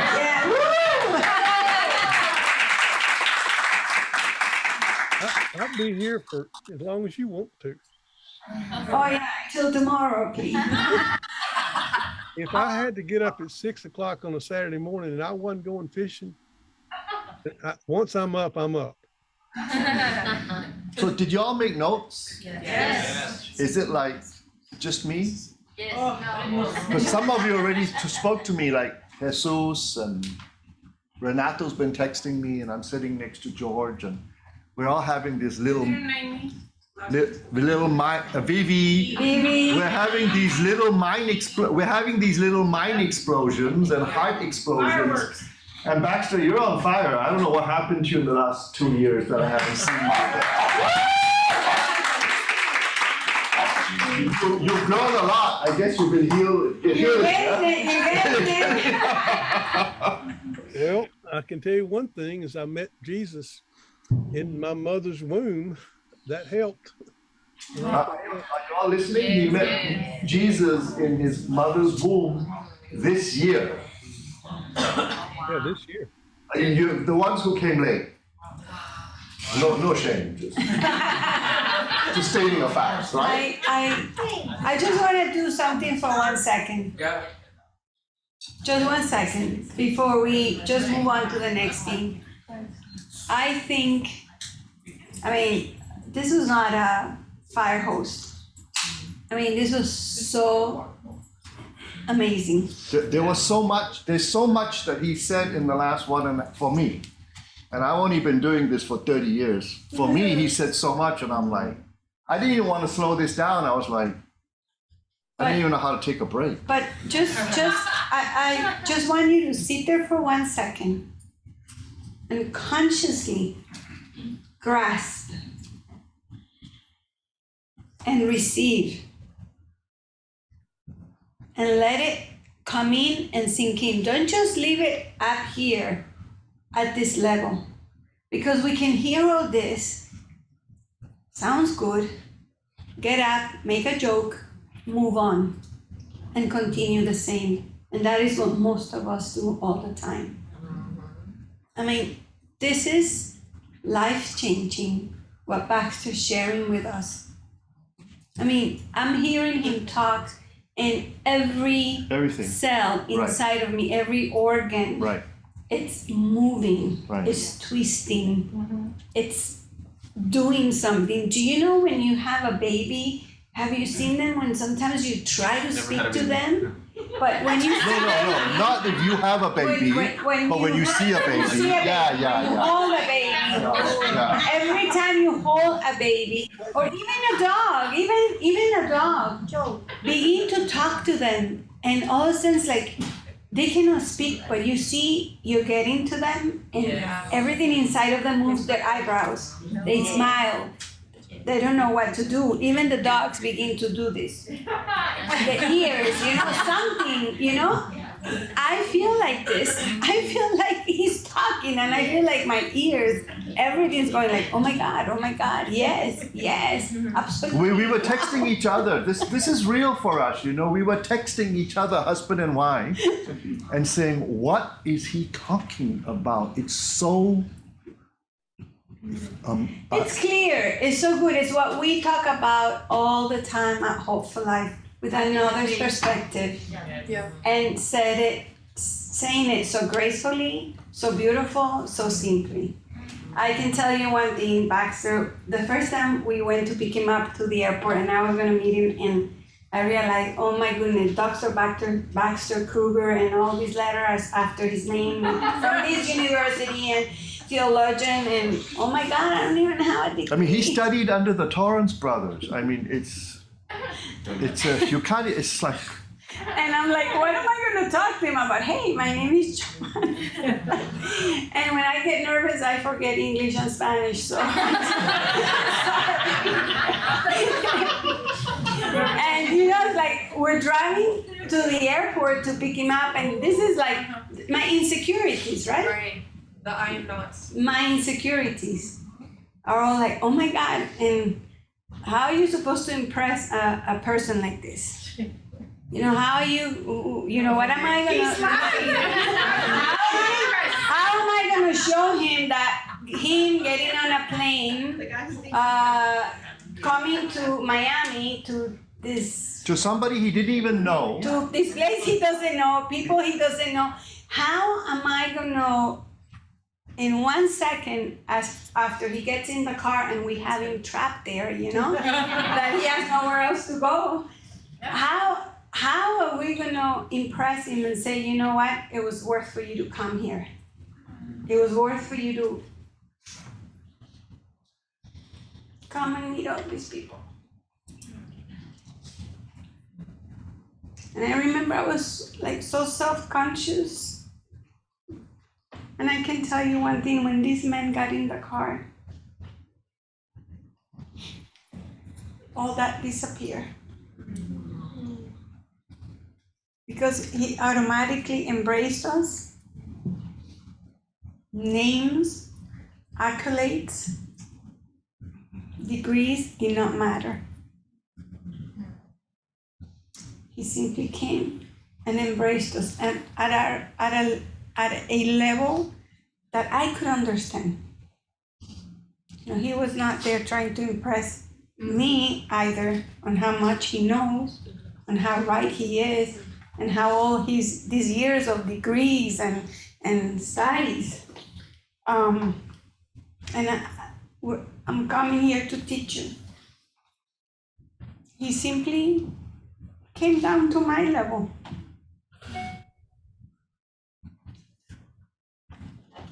Simple language, simple English, and he did it. And I'm sitting here today, and I'm thinking, oh my goodness, he's doing it again for all of us. Right. He's coming down to our level, our language, at a level that we can all connect, which is that desire to know that we are loved,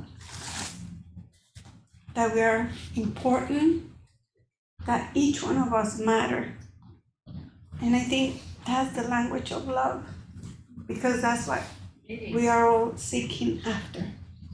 And he did it so gracefully this morning. So Baxter, thank you.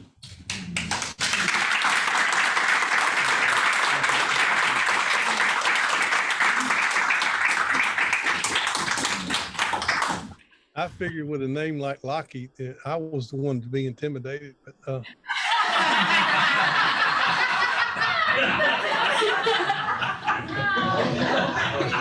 I tell you, after that, I was talking with Paul Young, and because we hatched a plan, I think that weekend that I was there the first time, to get Paul to come back with me. So I called Paul, and I said, we've been invited to come speak in Miami. And he says, so what's in Miami? I said, the hungriest people I've ever met in my life. He said, I'm in. Yes. Because honestly, I mean, I know that, Paul Young, I mean, he's, international celebrity and all that stuff. He's just down to earth because he knows that Jesus has met him in his brokenness. And that's the game changer. The game changer is when you see your own crap and you see Jesus holding you in your crap, then that levels the playing field. So there is no degrees, none of that matters. This is just us. We're brothers and sisters in Jesus, and we're walking together. And we love, when Paul and I were there, I remember talking to him after we were leaving, just how amazed we were that you have a group of people that are that hungry, that open, and going forward. And we both felt privileged and honored that we could actually be a help in some way and a partner. So I just don't, I was out in California one time. I was holding forth on some conference, and this young guy who was Russian, he was there. He's probably early 20s. And he had lots of questions, and we were talking, but Sunday afternoon, it was time to go get something to eat. The conference was over. And so I was walking out in the parking lot, and he comes up with this thick Russian accent. He says, Dr. Kruger. He said, one more question. I said, okay. He said, how can you carry such a amazing revelation and be so down to earth? And I said, well, that's easy. He said, what's that? And I said, I'm married. I got 3 kids. I said, my kids look, what? Somebody wants you to sign a book? What? Did you write a book, Dad? It's like, no, this is us. This is there's no room in the kingdom. The Apostle Paul says that he recognized that one died for all, therefore all died. Therefore, I recognize no one according to the flesh. What he means by flesh there is a fleshly, non-Jesus vision. In other words, rich, poor doesn't matter. Black, white doesn't matter. Scythian, barbarian, Jew, Gentile, all these divisions are gone. There's just people. And all of us are family, and we're in this together, and we're all taking steps forward. And everybody has something to put on the table that is valuable. There is no, and that's just the way it really is. Everybody has something to put on the table for their brothers and sisters. And this is what I have to put on the table.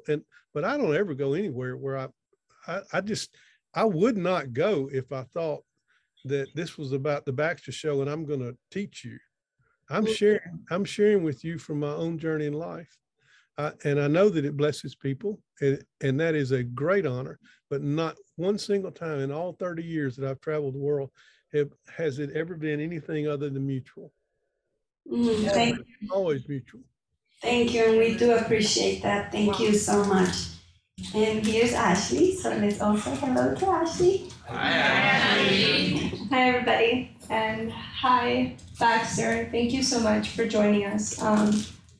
I feel so blessed by this morning.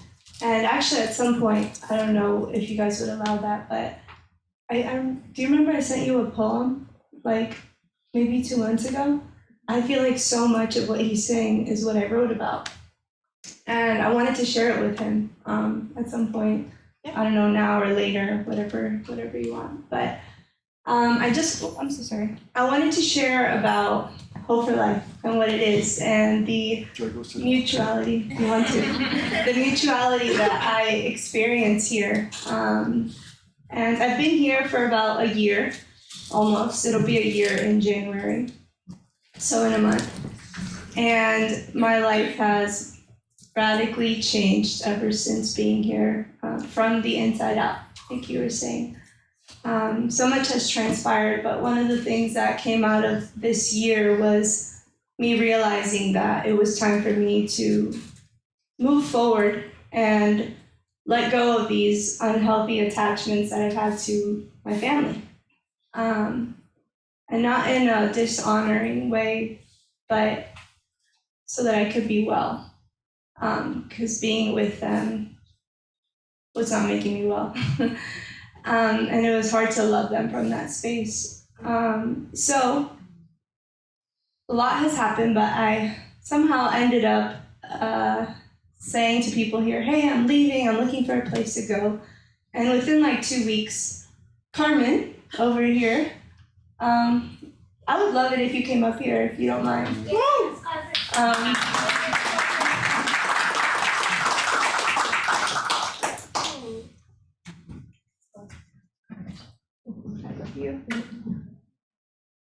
Carmen came up to me and she said, I heard that you're looking for a place to live. I'm like, yeah, I am. And it's not like moving out, like it wasn't simple. Like it's still not simple. Today it's hard to make that decision. But I've gotten to know Carmen, and when I heard her tell me like, I have a space for you, it felt so holy. Like that statement, like it was like a place was being prepared for me. And I knew it was with her when she asked. Because I've been craving like a mother and father, but specifically a mother for some reason. And so whatever, months passed, and this week I moved into her house. And it's been very challenging. The day I got there, I'm sure she can tell you, my eyes were swollen. I had been crying in the car. I couldn't even go inside because it was so hard. And one day, Tuan had been helping me this week, but one day he couldn't help me, and I needed to build a bed frame. And he's like, oh, I have to work, blah, blah. Okay, awesome. And I'm like, let me ask Carmen.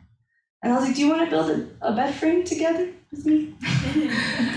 She's like, yeah, let's do it. Do you have tools? And so I'm like, let's go. But before that, we talked for like an hour and a half, right? So we started building the bed frame at like 10 o'clock at night. Maybe 10:30. Mm-hmm. But the most beautiful part that I think is like, wow, it's like, you're standing on holy ground, right? Like she shared her story with me in detail about her family, her marriage, her kids, her life, her home, like this home that has so much history that I was being invited into.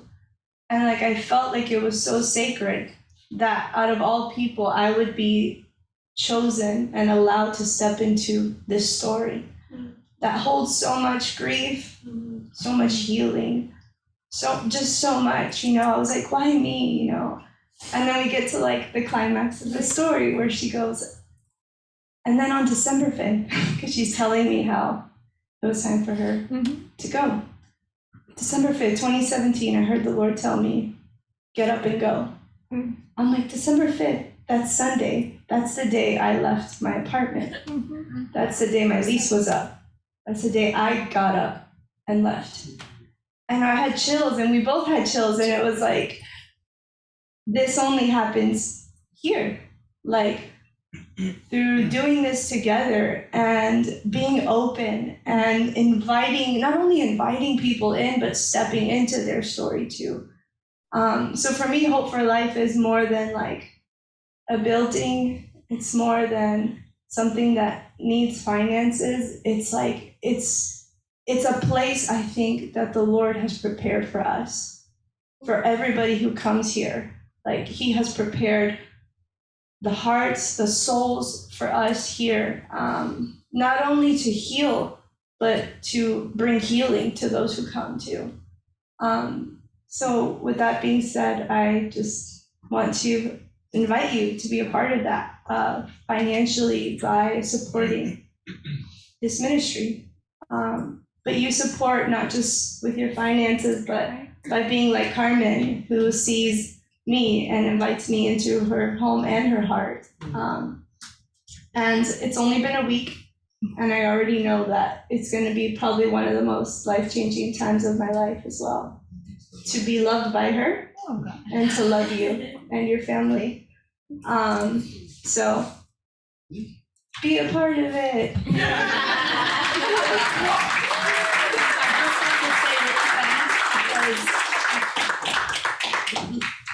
Ashley has blessed me in return. This is one of the Lord's gifts to me in my life right now. She is a gift. She's a treasure. Everything about this young lady is so beautiful. And being here in this place, this is our holiest ground. And we really do need to take care of it.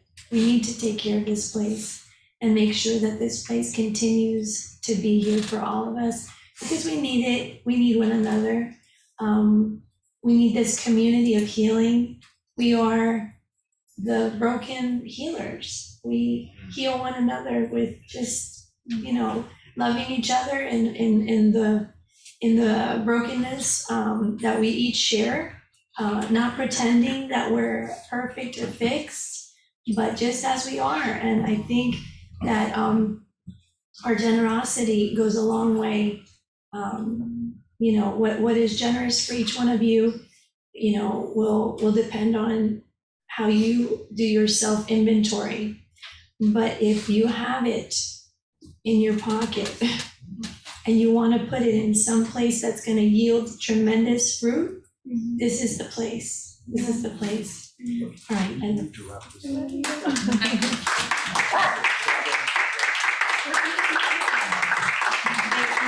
so these are the different ways that you can, we invite you to support,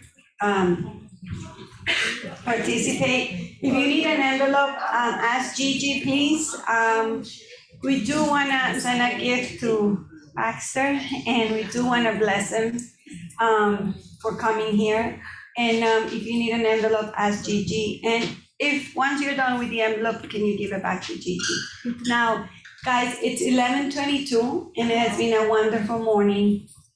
We usually do have a break around 10:30, 10:45, 11-ish, and we end at 12. But do you think that we can push through it until 12? Little past 12? Yeah, y'all can go get your coffee and tea then, and donuts. one second, wait, no. Empanadas. No, not now. No, not now. Not one now. by one. No. Let her talk. Huh? Let her talk for a second. Okay. That if we can just, If you're having talking problems, let's talk about it. can we, Let's do it. 1 second, guys. Do you think we can push through it? Yes. Can we push those in favor of that? Yeah. So let's just carry on, Baxter. We're just gonna push through it. If you need a little break to go pee or something, let us know. We'll give it to you, 2 minutes. But let's start. Let's carry on. So let's carry on, guys. We're gonna carry on. And then we're gonna do the announcements and everything at the very end. So it's back to you, Baxter. Thank you. Wow. I want to shift a little bit to talk about how Jesus found his way into our darkness. To do that, let's go for just a brief time. I'm going to try to get through this so we can have some Q&A. But what happens inside of us also, the inner world of the lethal root, the shame, the fear. Let's just take those two things. Shame and fear, we see this in Genesis 3 with Adam and Eve, and this is true for all of us, is that that shame and fear we then project upward. And we create a God in the image of our own shame and fear and sense of I'm not enough. And then we go and we find Bible verses, particularly in the Old Testament, that seem to support that view, so that God then becomes distant, judgmental. I like to think of it as watching us like a hawk from the infinite distance of a disapproving heart. He's already dismissed us. He's just looking for more excuses to justify it. He's harsh. He's not unlike our own earthly dads, perhaps, or mothers, but we're now projecting onto God our own infidelity, our own mistakes, our own wounds, our own hurts, and we create a God in the image of that, and we live in fear of that God. So we're not going to look in the garbage can, because that's going to give this God proof that he's right. And so really it triangulates with our I am nots. It goes round and round in a circle. The whisper, the wound, the interpretation, I am not, fueling guilt, shame, fear, anxiety, which then goes up and creates a God in the image of that. And then we have created an understanding of the cross in that triangulation. So we see, or at least I was taught, I expect most of you were too, that Jesus goes to the cross in order to suffer the wrath of God that was intended for you and for me, for the world. And that because Jesus was willing to endure the wrath of his own Father, then we get to go to heaven when we die. I don't think that's anywhere near the truth. In fact, I would say that that's probably one of the greatest blasphemies in Western history. The relationship of the Father, Son, and Spirit is so beautiful and so right and so deep and so unclouded and so other-centered, not self-centered. That the only way we can talk about that relationship is we have to begin to use words with Jesus and with John to say that the Father is in the Son and the Son is in the Father, because their relationship is so good. There's no way that they don't pass into one another. They dwell in one another in that other-centered, self-giving, not love. And we're not talking about a hierarchy where God the Father is on the throne and the Son and the Holy Spirit are on the throne too, but it's smaller and lower. We're talking about a circle where each person is cherished and loved. And that relationship is so beautiful and so good. We stretch language. The Father's in the Son, the Son's in the Father, they're in the Holy Spirit. Jesus says, I and the Father are one. In fact, he goes even further. If you've seen me, you've seen the Father, because we're just alike. And there is no difference between me and the Father. So that Trinitarian vision that comes from the early church is destroyed in our Western framework by this notion that God the Father is so disgusted and so angry at us that he has to be bribed, so to speak, to allow us to get in to heaven, when what he'd rather do is banish us forever from his presence. But Jesus bribes him because Jesus goes and suffers the wrath of God on the cross. As long as we believe this, all that we've talked about so far is not going to be nothing other than a theory, because we're not going to open the garbage can when that God is what we believe. And that's the furthest thing from the biblical story. I know that that's scandalous to many people, and I'm at the age now to where I don't care. You need to be scandalized on this, because Jesus is going to teach you who his Father is, and he's not like that at all. So back to the Advent theme, the theme of incarnation, the theme of the Good Shepherd. We don't make Jesus the shepherd. We don't make him good. This is the way he is, because that's the way his Father is. That's the way the Holy Spirit is. They are for us. And just like in your own family, and I begin to feel this in deeper ways when my grandchildren began to be born, because I always loved my own kids, I still do, but there's something different about being a grandfather. I think it's the fact that there's a whole lot of pressure that's off, and maybe a little bit of maturity along the way. But I remember when Caroline was born, and I have a T-shirt that says "I am Caroline," because what struck me was the minute we found out that Laura was pregnant, Beth and I just fell in love with this child. We didn't know if it was a boy or girl, it didn't matter. We just loved her.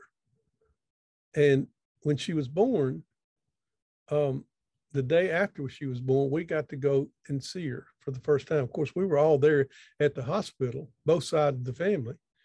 We went in the second day, and Kyle, her dad, was holding Caroline. And I just walked in, I'm like, I'm a goner. And I heard Rodney, who's Kyle's dad, walk over. He was right next to him, and he leaned down and he whispered to Kyle, who was holding Caroline, and Kyle was crying. And Kyle's dad, Rodney, said, "Kyle, now you know how we always felt about you." And it floored me when I heard that. I thought, that's the message of Jesus right there. I'm going to bring you to know how your Father in heaven has always felt about you. You don't control that. I mean, it's so written across my heart with Caroline, and then Cooper, and then Jeb, and now Lucy. I'm sorry, but you can't change how I feel about you. You're not that powerful. I hope and pray for my grandchildren that they have a good life. I hope they make good decisions, like all of us. But it doesn't matter. You don't change how I feel about you. I loved you before you were born. Now, when you take that picture, either we're better parents and grandparents than the Father is, or we're actually sharing in the way he feels about us, in the way we feel about our kids and grandkids, and as we just saw there, about our friends. But you back that up, and you've got the Creator God is the Father, Son, and Spirit, not alone solitary God, but a God of relationship, a God who knows how to love from all eternity. They create us in this love. We can't change them. But our theology that we've inherited from the church tells us that we did. And now we got to change them back, and we can't. So Jesus is going to come change the Father back. No, Jesus doesn't come to change the Father. He comes to reveal the Father. He comes to show us what the Father's like. He loves you. He is for you. You can't change that. He doesn't do abandonment. He created you with me and the Holy Spirit out of our love for one another, and we don't do it. We don't abandon one another. We're not abandoning you, and we prepared a place for you. Just like Ashley was saying, prepared a place for you. We've been thrilled, we've been waiting, and you're here, and we're lavishing love and care. And we know how you feel about us. We know how confused you are. You're not changing us. There is no sin. The worst sin in human history is disidium, and that is the murder of God. And we committed it. As one human being joined together, we crucified the Son of God. We cursed and damned the Word of God. That's the worst thing that is possible within creation. And that has been redeemed. Our Father took our rejection of his Son, our damnation of his Son, our cursing of his Son, and he transfigured our rejection of his Son into the new covenant, where he affirms that he is our Father, and he reaffirms his union and his purpose for us in his Son. I want you to see this, and we don't have much time. I do several online classes. And this is the theme kind of all the time, coming back around to all this. But one of my classes is it's called Across All Worlds. It's a live interactive class. It's the first Tuesday of the month. you can go to our website, and I'll let Lockie and Gigi make that available to you if you want to be a part of it. But it's just once a month, first Tuesday. And we've been talking about all these things. It's just inevitably gravitated toward discussion of John's Gospel. We're in chapter 10 right now. That's the first Tuesday of the month. But then I also do another class called Introducing the Trinitarian Faith, which is an 11-week class. We're right in the middle of that now. We'll be offering that again in the new year. Quite amazing. We've got over 150 people from all over the world in that class. It just blows my mind. It's just thrilling. We've done that class twice in Australia, once in India, twice in UK, Europe, now for the States. And I'm going to be teaching a class in the new year, probably in March, on Patmos. And then there's another series that Paul Young and Bruce Walkup and I did called The Undiluted Gospel. And that'll be available sometime in the next year. But so I'm doing a lot of the Zoom stuff, and I like it. I love face-to-face, but this allows me to be a lot more places than just one. Anyway, one of the things that has emerged for me, it's been present all along. Like this diagram that I've been talking about today, I first came up with that diagram nearly 30 years ago. But it's like I'm finally understanding some of what I was talking about. The Holy Spirit just was way ahead of me. But I've been talking about this. Baxter, sorry, some people want to see the diagram, so can we put it up? Yeah. Emmanuel, can you put it? Thank you. Yeah, and make them available for downloads or whatever. Is it that one? Or which of the ones do you want us to put up, Baxter? Well, I tell you what, dude, just scroll through 1, 2, and 3 and go to the 4th one, because that's what we're going to be talking about right now.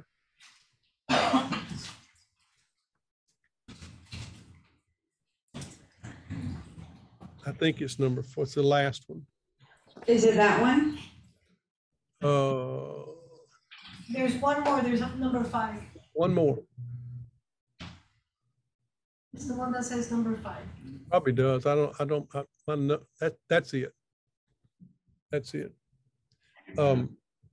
So what we have in Jesus becoming a human being, and John says that the Word became flesh and dwelt among us, or you could translate that in us, which I think is the better translation.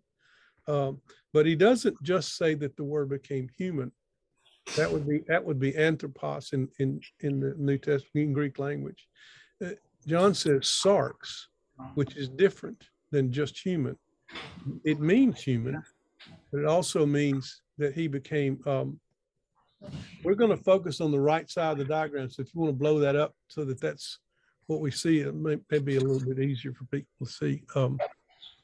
So when John says that the Word became flesh, he's talking about the Word, the Son, who's face to face with his Father, not only becoming a human being, but entering into our flesh, which is our humanity twisted by the delusion. It's the human existence, the form of our human existence that has emerged inside our delusion of separation and being not worthy and the I am nots and all of that. So what Jesus is going to do is not become a human being and give us new instruction, better insight than the prophets, an inerrant transcript called the New Testament. He's not going to leave it external, because that would be like me talking to the lady that was in the psych unit. Everything I said to her, she was filtering through her delusion. So it doesn't matter how good my information, how accurate, how liberating it may have been. It was all being filtered through her perception, which was her I am nots that had been written really large at this moment in her life. That perception was the grid. So Jesus, it's like, okay, is he going to be just the latest and greatest prophet and become a human being and preach to us and tell us about his Father, and try to get through the delusion from the outside and hope maybe some of us will listen? Or is he going to do something much more radical than that? Athanasius, one of the early church leaders, he said, the God of all is good, That's one of my favorite quotes in history. The God of all is good and supremely noble by nature. Therefore, he is the lover of the human race. And he says in another place, what then was God being good to do when his creation was on the road to ruin? What is God to do when we have been so deluded that we think that God is the enemy to be avoided, that the light is the enemy that we don't want? Is he going to come and become a human being and give us a better sermon, more accurate information, better ideas about God? Or is the Father, Son, and Spirit going to do something far more radical? Because what then is Jesus the groom to do when his bride has been so deluded that she runs from him and avoids him at all costs? What do you do when you love someone who hates you? And that's the language that Jesus is used, that men love darkness and hate the light. How do you deal with that problem? You're not only deluded, but you're so deluded that you actually hate the solution and won't come near it. That's John 3, right after the Nicodemus story. So I want to go back to John 17. If you got a scripture, it'd be good to read along. I want to make the main point, and then we'll take some time and do some Q&A, and probably really good for Lockie and Gigi and others there that have some time after the meeting just to debrief and to pray. But I want you to see this. This is John's interpretation of the cross. And we'll start with verse 26 of chapter 17 and move on into 18. Father, I have made you known to them. I've gotten inside the delusion, and I'm sharing my eyes, and they're seeing with my eyes.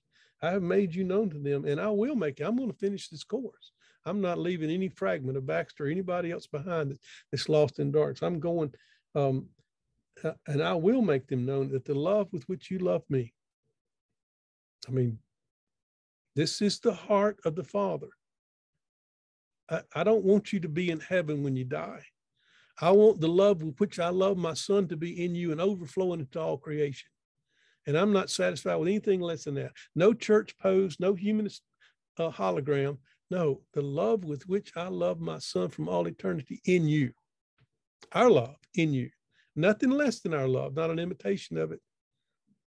Our love in you, and Jesus in you, and I in them, Father. I as your eternal Son and the one anointed in thee, Holy Spirit, in you.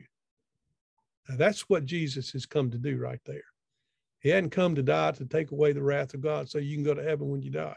He's come to enter your delusion so that you can know the love of the Father with him. Not a love like it, the love, the only love, the eternal love, the everlasting love, the love that does not do abandonment, the love that you can't change, no matter how bad you are or how bad you think you are or what's been done to you or what you've done to others. You cannot change the Father's love. And Jesus said, I'm going in and I'm going to bring them until they know and experience your love, and they are not ashamed of themselves, and I will lift their face so that them broken, sad, beleaguered, all their I am nots gets shattered by what they see in your eyes when I share my eyes with them.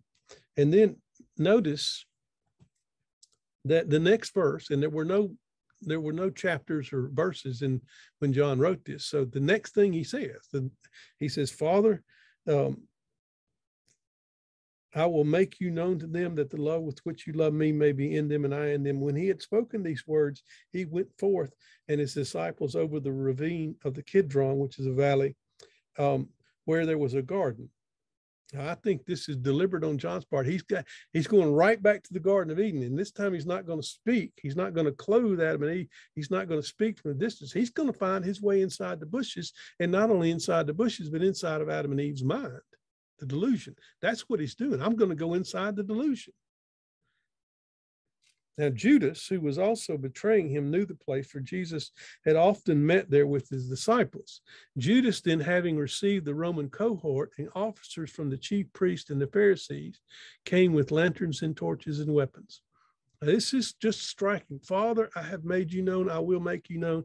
He looks up, and coming down the valley of the Kidron is the Roman cohort being led by Judas, flanked by the temple police that were sent. The temple police were the Levites. That's the priestly tribe. So you got temple, you got religion on one side, empire on the other, being led by Judas.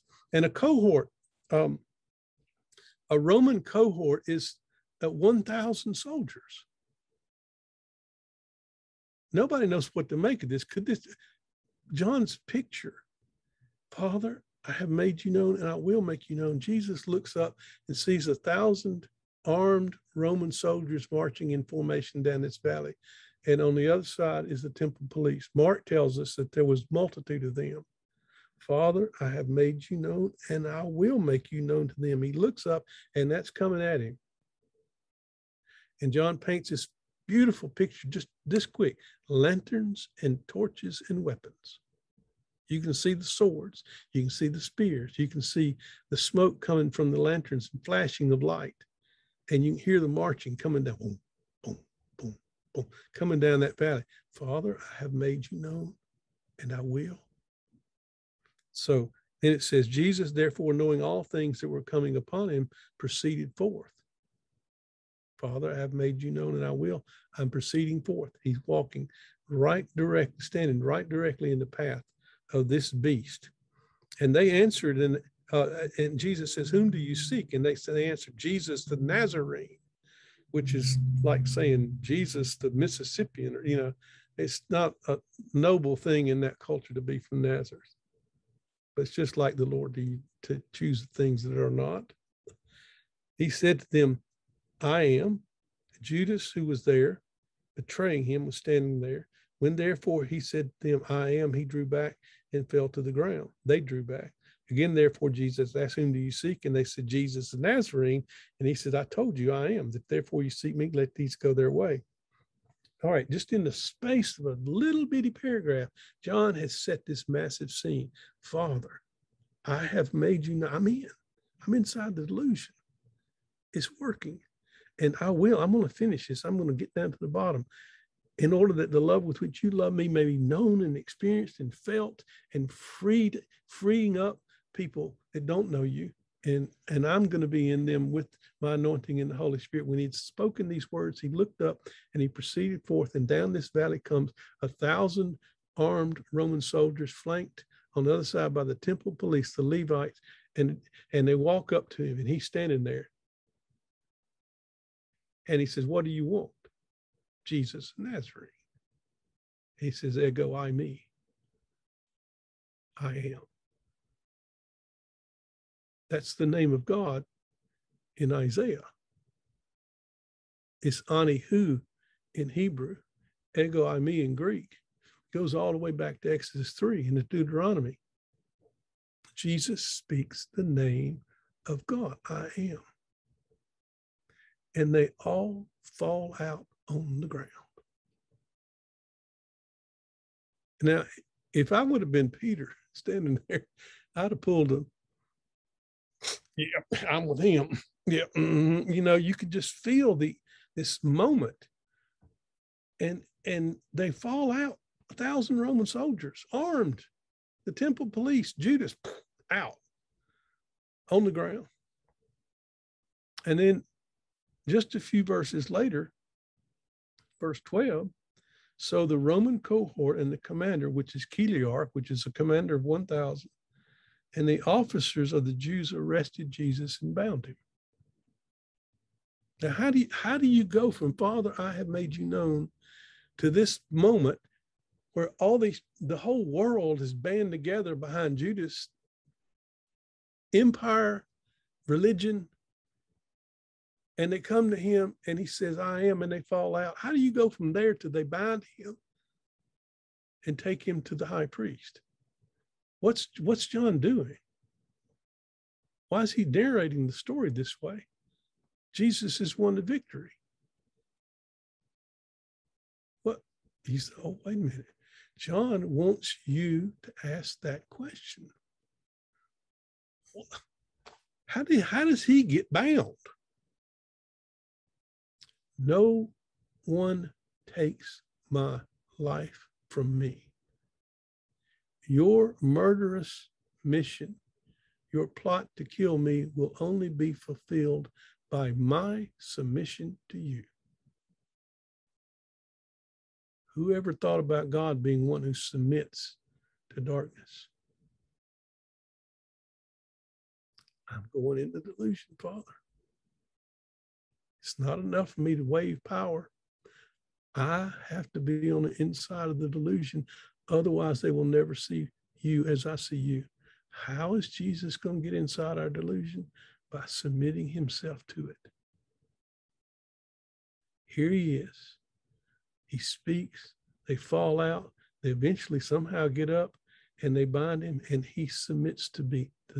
And he is going to be beaten, flogged, scourged, as it's called.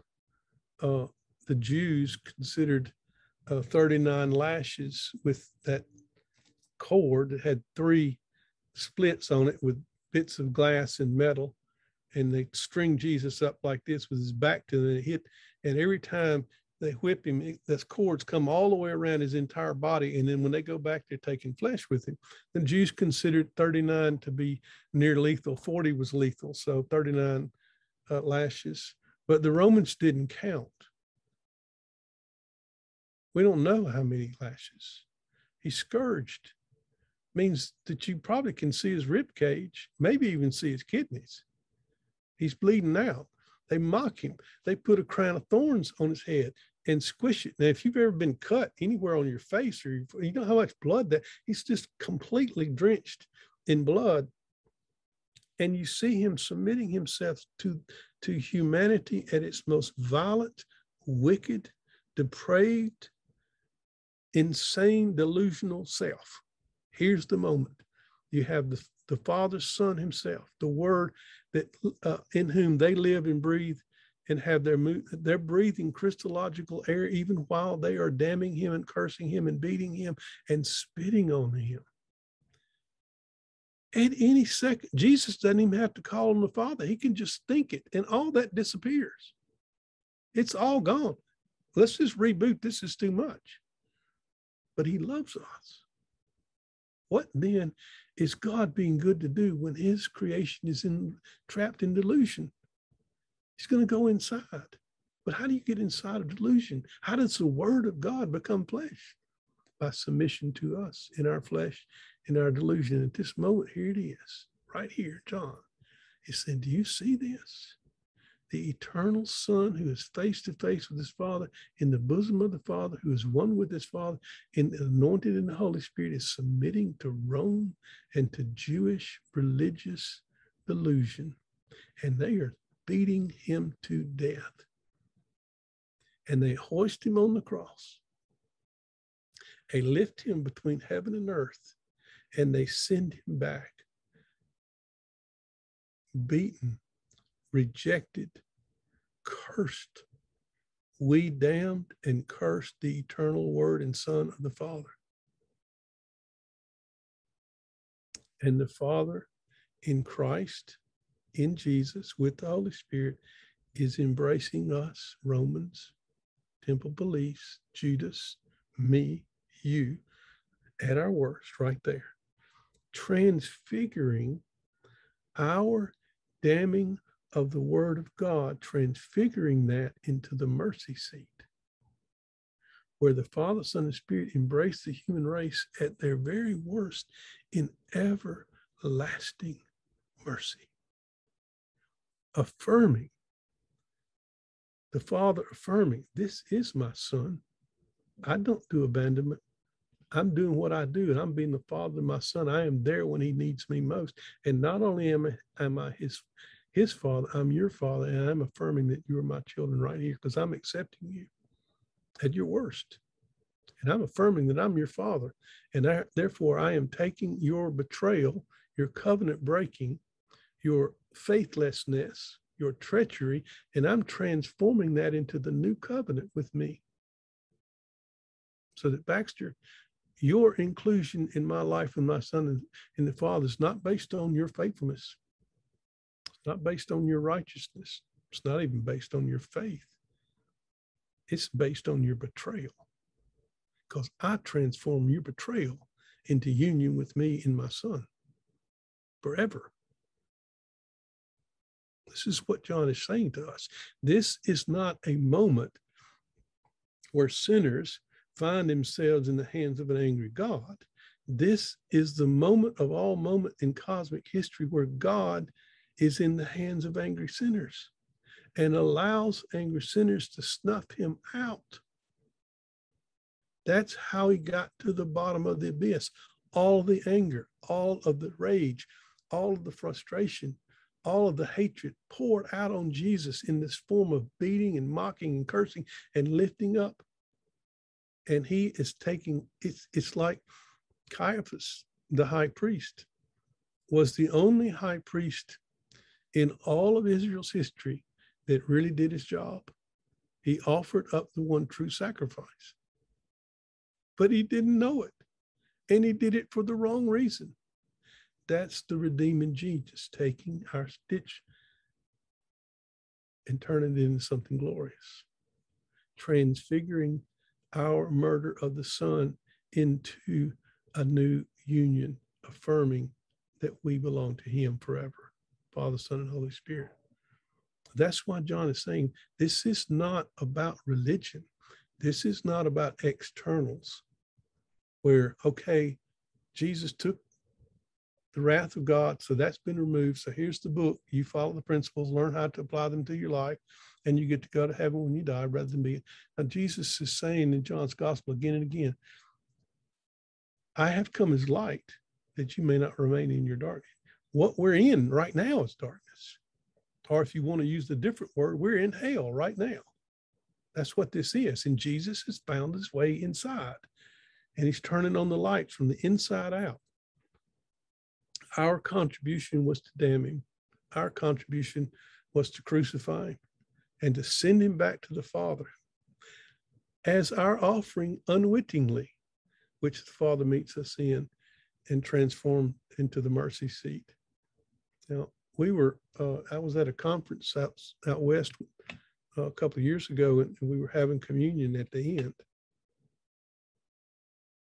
And they had a chalice and they had a loaf of bread, and we lined up, and we would come and take a piece of bread and break it and dip it in the chalice and take it, and then we'd move over to the side, and the next person will come.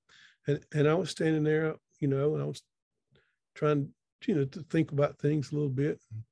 I broke the piece of bread, and right when I was dipping it into the cup, I heard, the one who dips with me is the one who betrays me.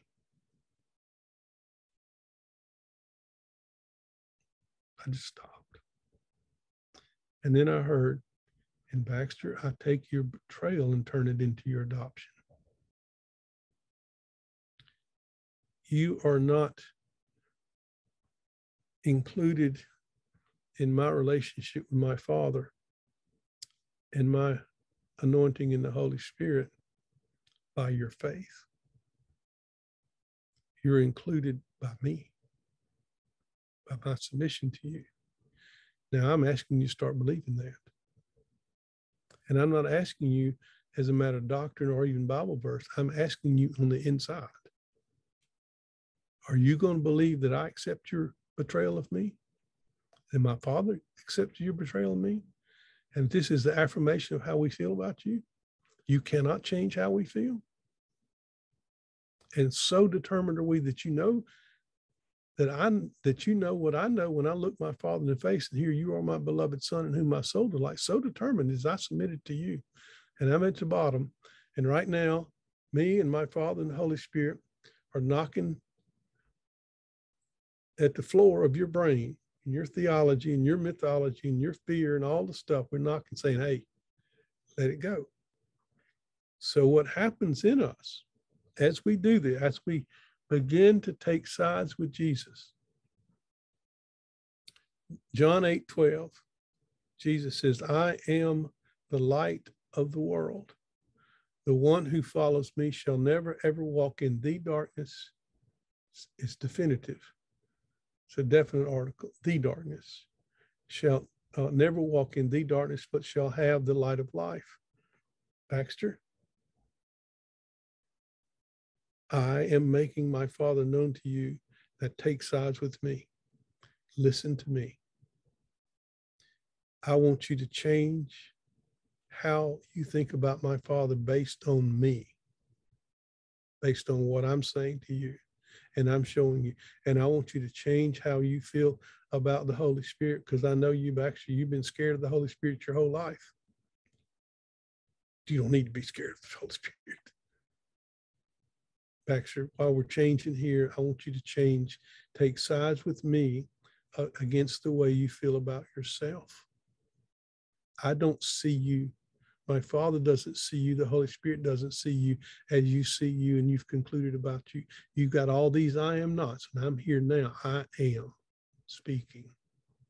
And you are free to continue to live in your world of I am nots. You are not free to get rid of the I am. I am here, and I'm talking to you. Listen. So 25 times in John's gospel, he uses this phrase, truly, truly, I say unto you. I think a modern way of translation of that, I tell you the absolute truth. Listen. Listen. The way you think about yourself is killing you. You can continue in it, and it will destroy you and your family and your nation and maybe the earth. But that's not the final word. The final word is the beginning word, which is I am. And I'm speaking to you, and I'm asking you to take sides with me. Take sides with me. Learn from me. Let my Father love you. Let go of self-judgment. Let go of the I am nots. Let I am overcome the I am not whispered to you by the evil one.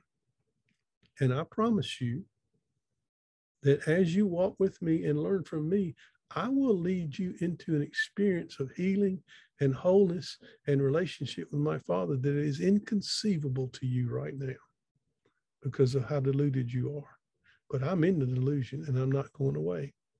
And I got here because you rejected me. That is what you call a breakthrough.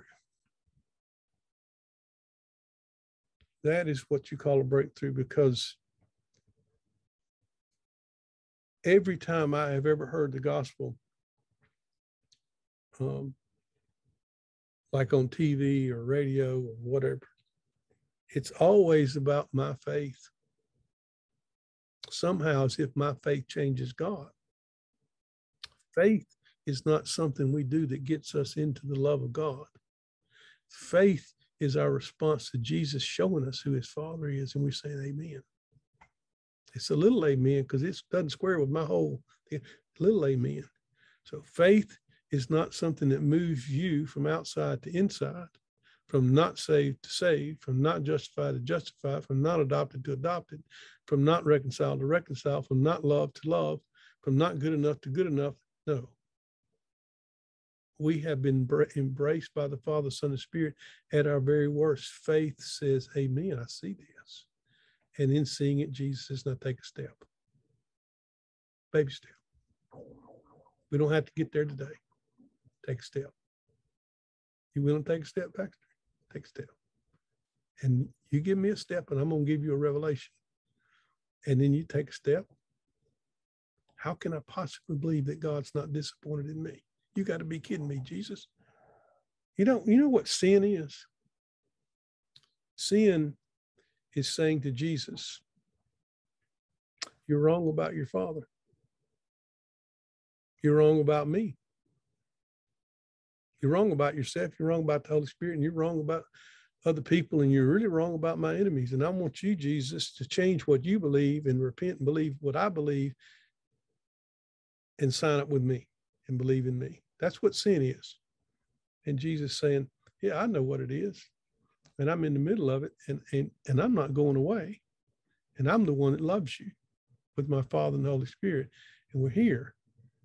Take sides with me. Baby step today, Baxter. I want to show you what happens to you. I want to show you how all of a sudden the evil one whispers and your inner world shakes and you believe in I am not, and off you go trying to save yourself, no, all that's going to stop. Not overnight, but it's going to stop because you're going to see how my Father feels about you. And when you experience my Father's affection and delight and everlasting love, Ophis, Satan, darkness, mom, dad, husband, wife, bank account, none of that stuff carries the weight that this does. This, I'm not asking you to look inside and pump up something, feel good about yourself. I'm saying you bring how you feel to me and my Father. That's the difference between religion and the gospel. Baxter, talk to me about what's going on inside of you. Bring it to me. Tell me about it, because that's where I want you to see my Father. That's where I want you to know the Holy Spirit, the redeeming genius, because that's not real. That's what you feel. And it's almost destroyed you. And it hasn't destroyed you because I've got you. But that's what you feel. And you're not wrong to feel it. But let's talk about how my Father feels about you. Let's talk about how I feel about you. So the whole movement of the biblical story is that Adam and Eve bought the lie of I am not. They created the delusion, and it's destroyed the earth. It's destroying us. And Jesus has entered the delusion by submission to us. He brought his Father and the Holy Spirit with him. He's inside, and the Holy Spirit's turning the lights on and saying, take some steps. Come on, take some steps. So practically, that's the questions that I gave you earlier. Would you show me, Jesus, how I'm already sharing in your life? Because I still think that being religious or spiritual or doing the Jesus thing is a Sunday thing or has to do with prayer. It doesn't have anything to do with making fishing lures or being a dad or granddad or friend. Jesus, I need to see this in my life, and I need to see you in my pain, because I've got the lid open, Jesus, because I know now that you're at the bottom of it. So that means whatever is between you at the bottom of my issues and all my issues, that they're the enemy that's keeping me from living, from that garbage can becoming a river of not toxic waste, but a river of living water flowing out. So now I've got some courage, and I want to look at some of this, and you're going to hold my hand and walk me through this. And Jesus says, yep, I'm never going to forsake you. We don't do abandonment in our family. That's your issue. You bring that to tar my Father's faith with this eager judge who's just hanging judge, who just wants to do you wrong and just give him an excuse. That's not my Father. You can't change how he feels about you. Take sides with me. So how are you in my pain, Jesus? And another question to ask. Ask Jesus, what are my I am nots? Would you show to me my I am nots? Would you show to me how I have agreed to this, because this is hindering me from believing what I'm hearing you saying? So I don't want that. I got to see that. The fascinating thing about my grandmother speaking to me that day and saying to me, you know, bless his heart, he's just dumb. I have no recollection of that at all. That's the way evil works. Hurts, you get hurt, he whispers word, hides the memory. And all you got to do is punch it. And we start shaking on the inside, we trigger, we're afraid, we become self-centered, we become hiders, we become self-saviors, or in denial or manipulation or control or medication, and off we go. Jesus is saying, no, I'm inside. You can hear me and see with my eyes. That's what he's inviting us into. I'm inside of the greatest sin possible, which is rejection.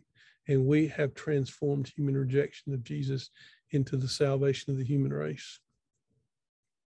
You imagine, I sometimes think, I'm not arguing this point because it's unnecessary, but it's just a thought experiment. You imagine that when we die and we go stand before Peter, you know, the old stories always say that it's not Peter, it's Judas standing there. Just imagine. And we're like, whoa, I don't know, I'm not going in there. And Judas goes, I know. He took what I meant for evil and he saved the whole cosmos with it. All I do is walk around amazed of how he met me in my darkness and transformed my betrayal into the salvation of the human race. I don't know who meets us there. I know that we meet Jesus, the real Jesus, and we're not going to be surprised because he's in every one of us. And he's asking us to believe. Believe. Walk with me. Take steps. Take baby steps. Ask me these questions. And as you ask the question, what are my I am nots or my agreements that I've made with evil? You can also ask him if you want to get bold. There's no reason not to be, because this is what keeping us back. You can ask him, say, Jesus, would you show me my pose? Would you show me my go-to pose? I don't want it. I don't want a pose. But it's so deep in us, we don't even know it as a pose. Jesus, would you show me my pose? Show me how I don the vestments and what do I do? What's my go-to? How do I hide? How do I protect myself? How do I center the world? How do I manipulate? How do I control? Because those are enemies that are keeping us from sharing in his life. It always comes down. This is the question. I don't care if you agree with a single word that I said today. I don't care if you believe Baxter. I'm not looking for that. You ask Jesus, are you in me? Are you in my brokenness? Are you in my willful, stupid stuff? Did you bring your Father there with you? And the Holy Spirit? Father, I have made you known to them, and I will make you known, in order that the love with which you love me may be in them and I in them. What's my pose? What are my I am nots? Show me how I'm already sharing in your life now. Show me how it gets twisted. I want to walk with you, Jesus. I want to hear your word and be set free by the truth, which you made true, not me. Amen. Let's take a quick break. We're going to do some Q&A right now. And we're going to just do a few of them before we wrap this wonderful, amazing, beautiful morning up. I feel like, like when you go to a place where there's all this amazing food that is just so good, and they tell you you have 3.5 hours to eat it. and you want to eat it, and you don't know if to steal and take some home in your handbag or in your pockets, and it's really going to last. But that's how I feel. It's been amazing and wonderful. So does anyone have any questions? I have 2 people on Zoom. Yeah. Okay, so there's 2 questions in Zoom. So do you want to... Susie's one of them. And Okay, Susie, and can you read it aloud? well, I can unmute them. So they Oh, okay. Okay, Susie, you're going to be unmuted and you can ask your question. Quick and to the point. And remember, ask one question. Don't extend too much. Let's go, just to the question. Don't make it like a story and then the question. So, just to make it efficient. Susie. Sorry. I don't know that I have like a question, but I just wanted to say to Baxter, thank you so much for helping me to see that God and I are on the same team. I feel like I have this reoccurring sin, and it's something that I almost started to see, like maybe I do this to numb like the things that you were saying, and that was so helpful to me. So thank you so much. But what I realized is that it's not necessarily my way. For some people it may be, but for me, it's not necessarily my way of numbing, but it's my way of, it's like cutting for some people. It's my way of seeing like that I'm alive, that I'm real, because my defense mechanism is numbing. period. Like throughout the day, I'll just shut down, I'll just distance myself, I'll just isolate myself because of the disappointment of not being able to connect, of feeling rejection, of feeling like I'm trying and this hurts too much to try to connect with people and just not having that. And so it just was a big revelation. And I just want to thank you so much for the things that you shared and for the way that you just made me feel like it's not me against God. I mean, I just totally saw how Jesus, when he was praying to the Father, was saying, take this cup from me. And that's not him against God. It was just him feeling the fullness of humanity, saying like, I feel this and it's intense. And if there's any other way, and yet when he said, not my will, but yours, he's like, I know what the original plan was. I know what it's going to take, but man, I feel the blunt of this. I feel how intense this is. And knowing that God feels what we feel and is not against us. And like, why are you doing that? But just so compassionate about the fact that we feel that same intensity, whether it be, like you said, something big or something small. And he's on our team and he's with us and he's saying like, I'm not going to leave. And no matter what, you know, I'm with you and I'm going to be there with you every step of the way. I just appreciate you so much. And this morning has been so amazing. And I just want to say thank you. Into that, thank you. Wow. Quite amazing. Thank you, Susie. Thank you. Next question in Zoom.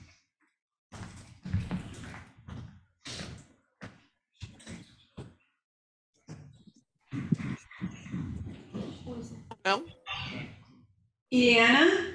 Yes, hi. Okay. Thank you so much from the bottom of my heart. The delusion is so real to me. It's in a two-part. I'm gonna tell you real quick. I relate to being unwanted from my mother's womb because of her delusion, because she was that lady that you talked about. So that made it so real for me with, you know, with my father. But with my father, I don't want to have any delusions, but more relationship in his, you know, I want to be in his light. And therefore this was all like in steroids. So I need to hear more. I want more and more and more. So if you can tell me and suggest to me another class, another book, etc., I'm trembling as I hear my sound of my words, because it's very deep and very profound. So I want to thank you from the bottom of my heart what this class has meant to me. Thank you so much. Fantastic. Thank you both, Susie, Alina. Ileana. This is we're in this together, and it's real and it's beautiful. And we're you know, when you get in a room with people, and I told Lockie and Gigi and several of them this the last time I was down there, is that I'm not coming to teach you anything. You're doing it. I'm just giving some clarification. And I'm a strong voice against some of the systems that are keeping you down, not least religion and humanism. So, in fact, Paul and I talked about that. You know, that you guys are doing what we're trying to get everybody else to come join. So quite beautiful. There are lots of resources, and I don't want to overwhelm you on it. The main thing right now is the questions, and I'll go over them again, and you can, Alaki, somebody write these down and share them. But the first question is, Jesus, what are my I am nots? What are my I am nots / agreements that I've made with darkness that I didn't even know about?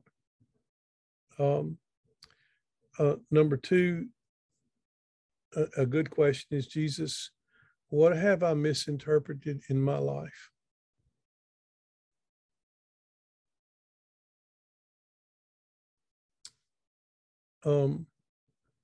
and get a notebook for this, because the first time I asked the question about the I am nots and agreements, I filled up 3 pages.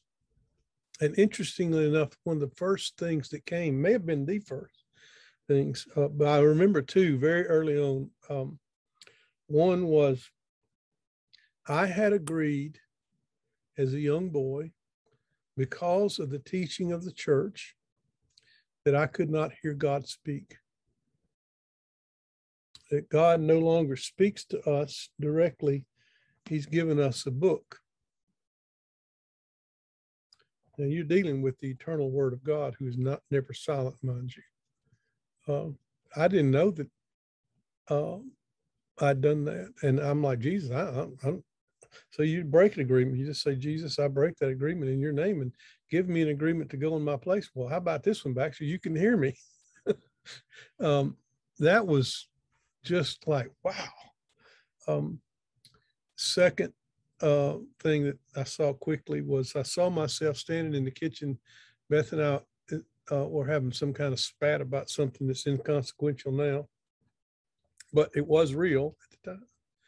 And I remember I saw myself open the door from the kitchen into the garage, which goes out to where my shop was. And I opened the door and I muttered to myself, this shit ain't never going to change. So what an agreement. You know, what an agreement with darkness. And I said, Jesus, that's just scuba. I mean, you're in me, you're in Beth. You're the one that's going to change it. So you get that, you begin to make that list, and you may want to do this with other people, share it with them and talk about it. But and what have I misinterpreted in my life, which is a big, huge question. Then another question is, how do I pose? And don't be afraid of any of these questions, especially that one about the pose. It'll be funny because your children already know. I mean, they've seen through it forever, and it's just stuff that we can't say. I remember talking with my mother before she died, that they were living in a place, an assisted living place, and I went and took her to lunch one day, and her and Dad, and I said, where do y'all want to go? And my mother's like, well, it doesn't matter, you know. And I know good and well it does matter. She's already picked the place out. And, you know, I said something. I said, Mom, you don't have to manipulate the situation. We'll go where you want to go. Well, I don't manipulate. My brother was with me. He said, oh, yeah. Oh, no, Mom doesn't manipulate. You can just stop a Super Bowl with a sigh. It was really funny because she honestly had no idea what she does. She didn't see it. So blind spots, agreements, what have I misinterpreted? How do I pose? And another question is, Jesus, how do you see me?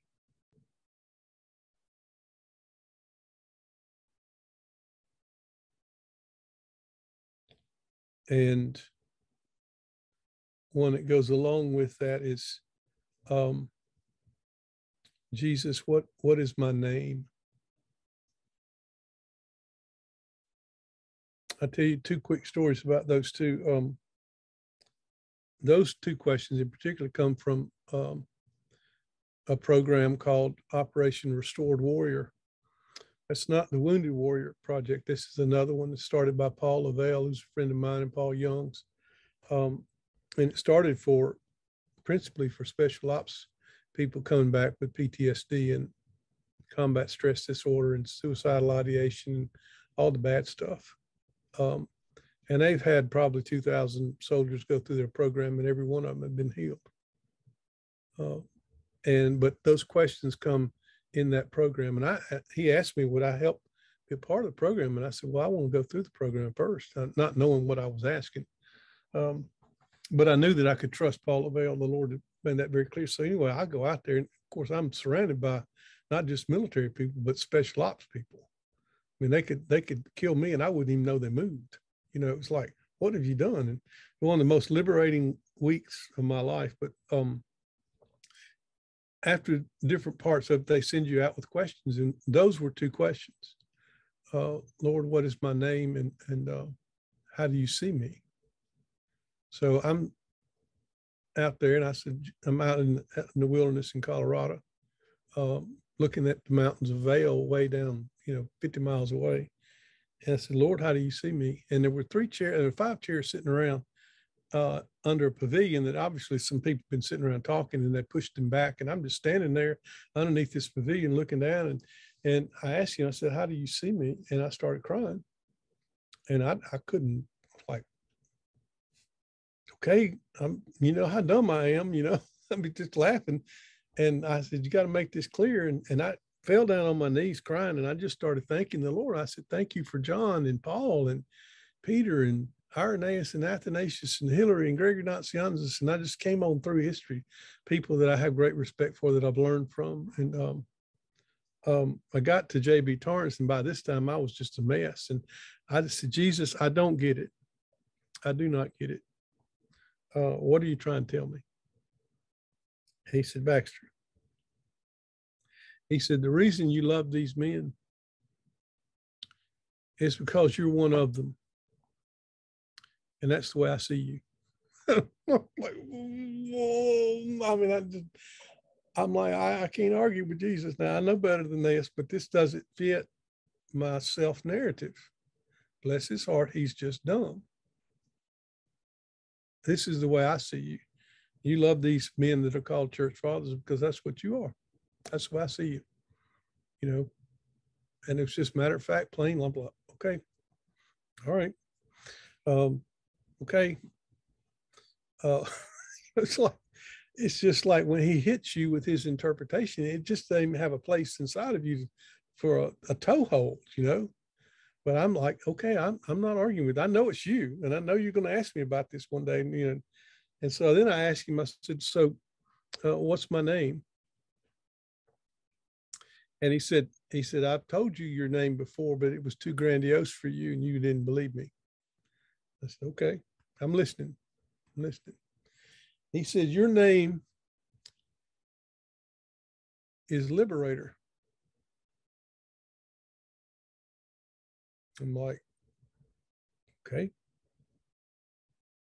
They gave me at Operation Restored Warrior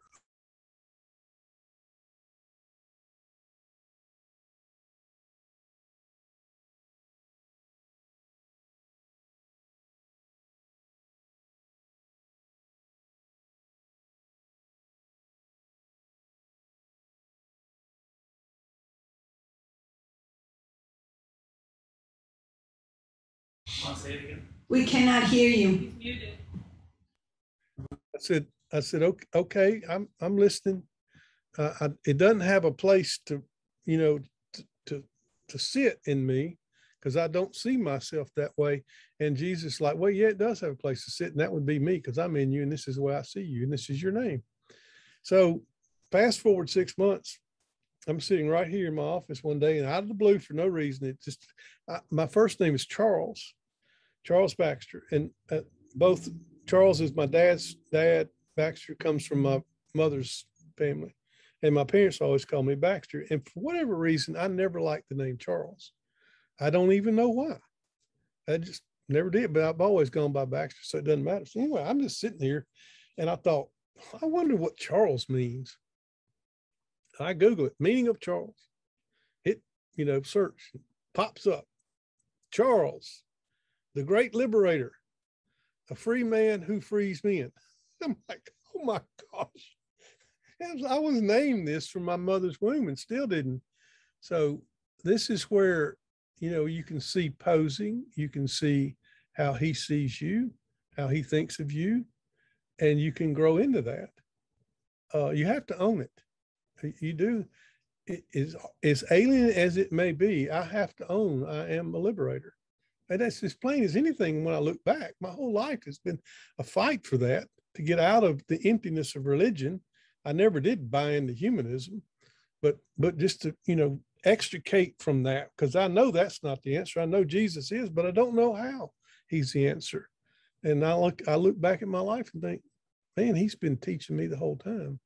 So that's what I do is I share what he's given me to see, and people get free. They get liberated. Like, oh, okay. So those are the types of questions that you process with. You just write them in a notebook and you start asking, and it's a conversation with Jesus. It's not a, okay, I'm gonna read the Bible and find out where he may send you to a verse. He's limitless in his creativity, and he knows what you need. But you have to own it. That's in John's gospel, when he refers to himself as the beloved disciple, he used to just gall me. I mean, who in the earth would refer to himself as a beloved disciple? I mean, not a beloved, the beloved. And I'm like, man, that's just, I don't get that. And so I was doing research in the gospel because there's all these I am statements, like Jesus says, I'm the light of the world, I'm the bread of life, I'm the door, the good shepherd, I'm the resurrection and life, I'm the way, the truth, and life, I'm the true vine. And then there's a whole nother set of I am statements that don't have a predicate. So he doesn't say I am the light of the world. He just says I am, like the passage that we read out of John 18. And there's 7 of those, and the one that we just read, in chapter 18, it's repeated 3 times. So there's 7 I am statements, the name of God. And I was reading one day, and I discovered in John's gospel that there's actually an 8th I am statement. It's the only one that is not spoken by Jesus. It's one of the characters in the story. And I just sat there thinking, my goodness, it's the man born blind. And Jesus healed him, and his friends and people around said, isn't this the man that was born blind that used to sit and beg?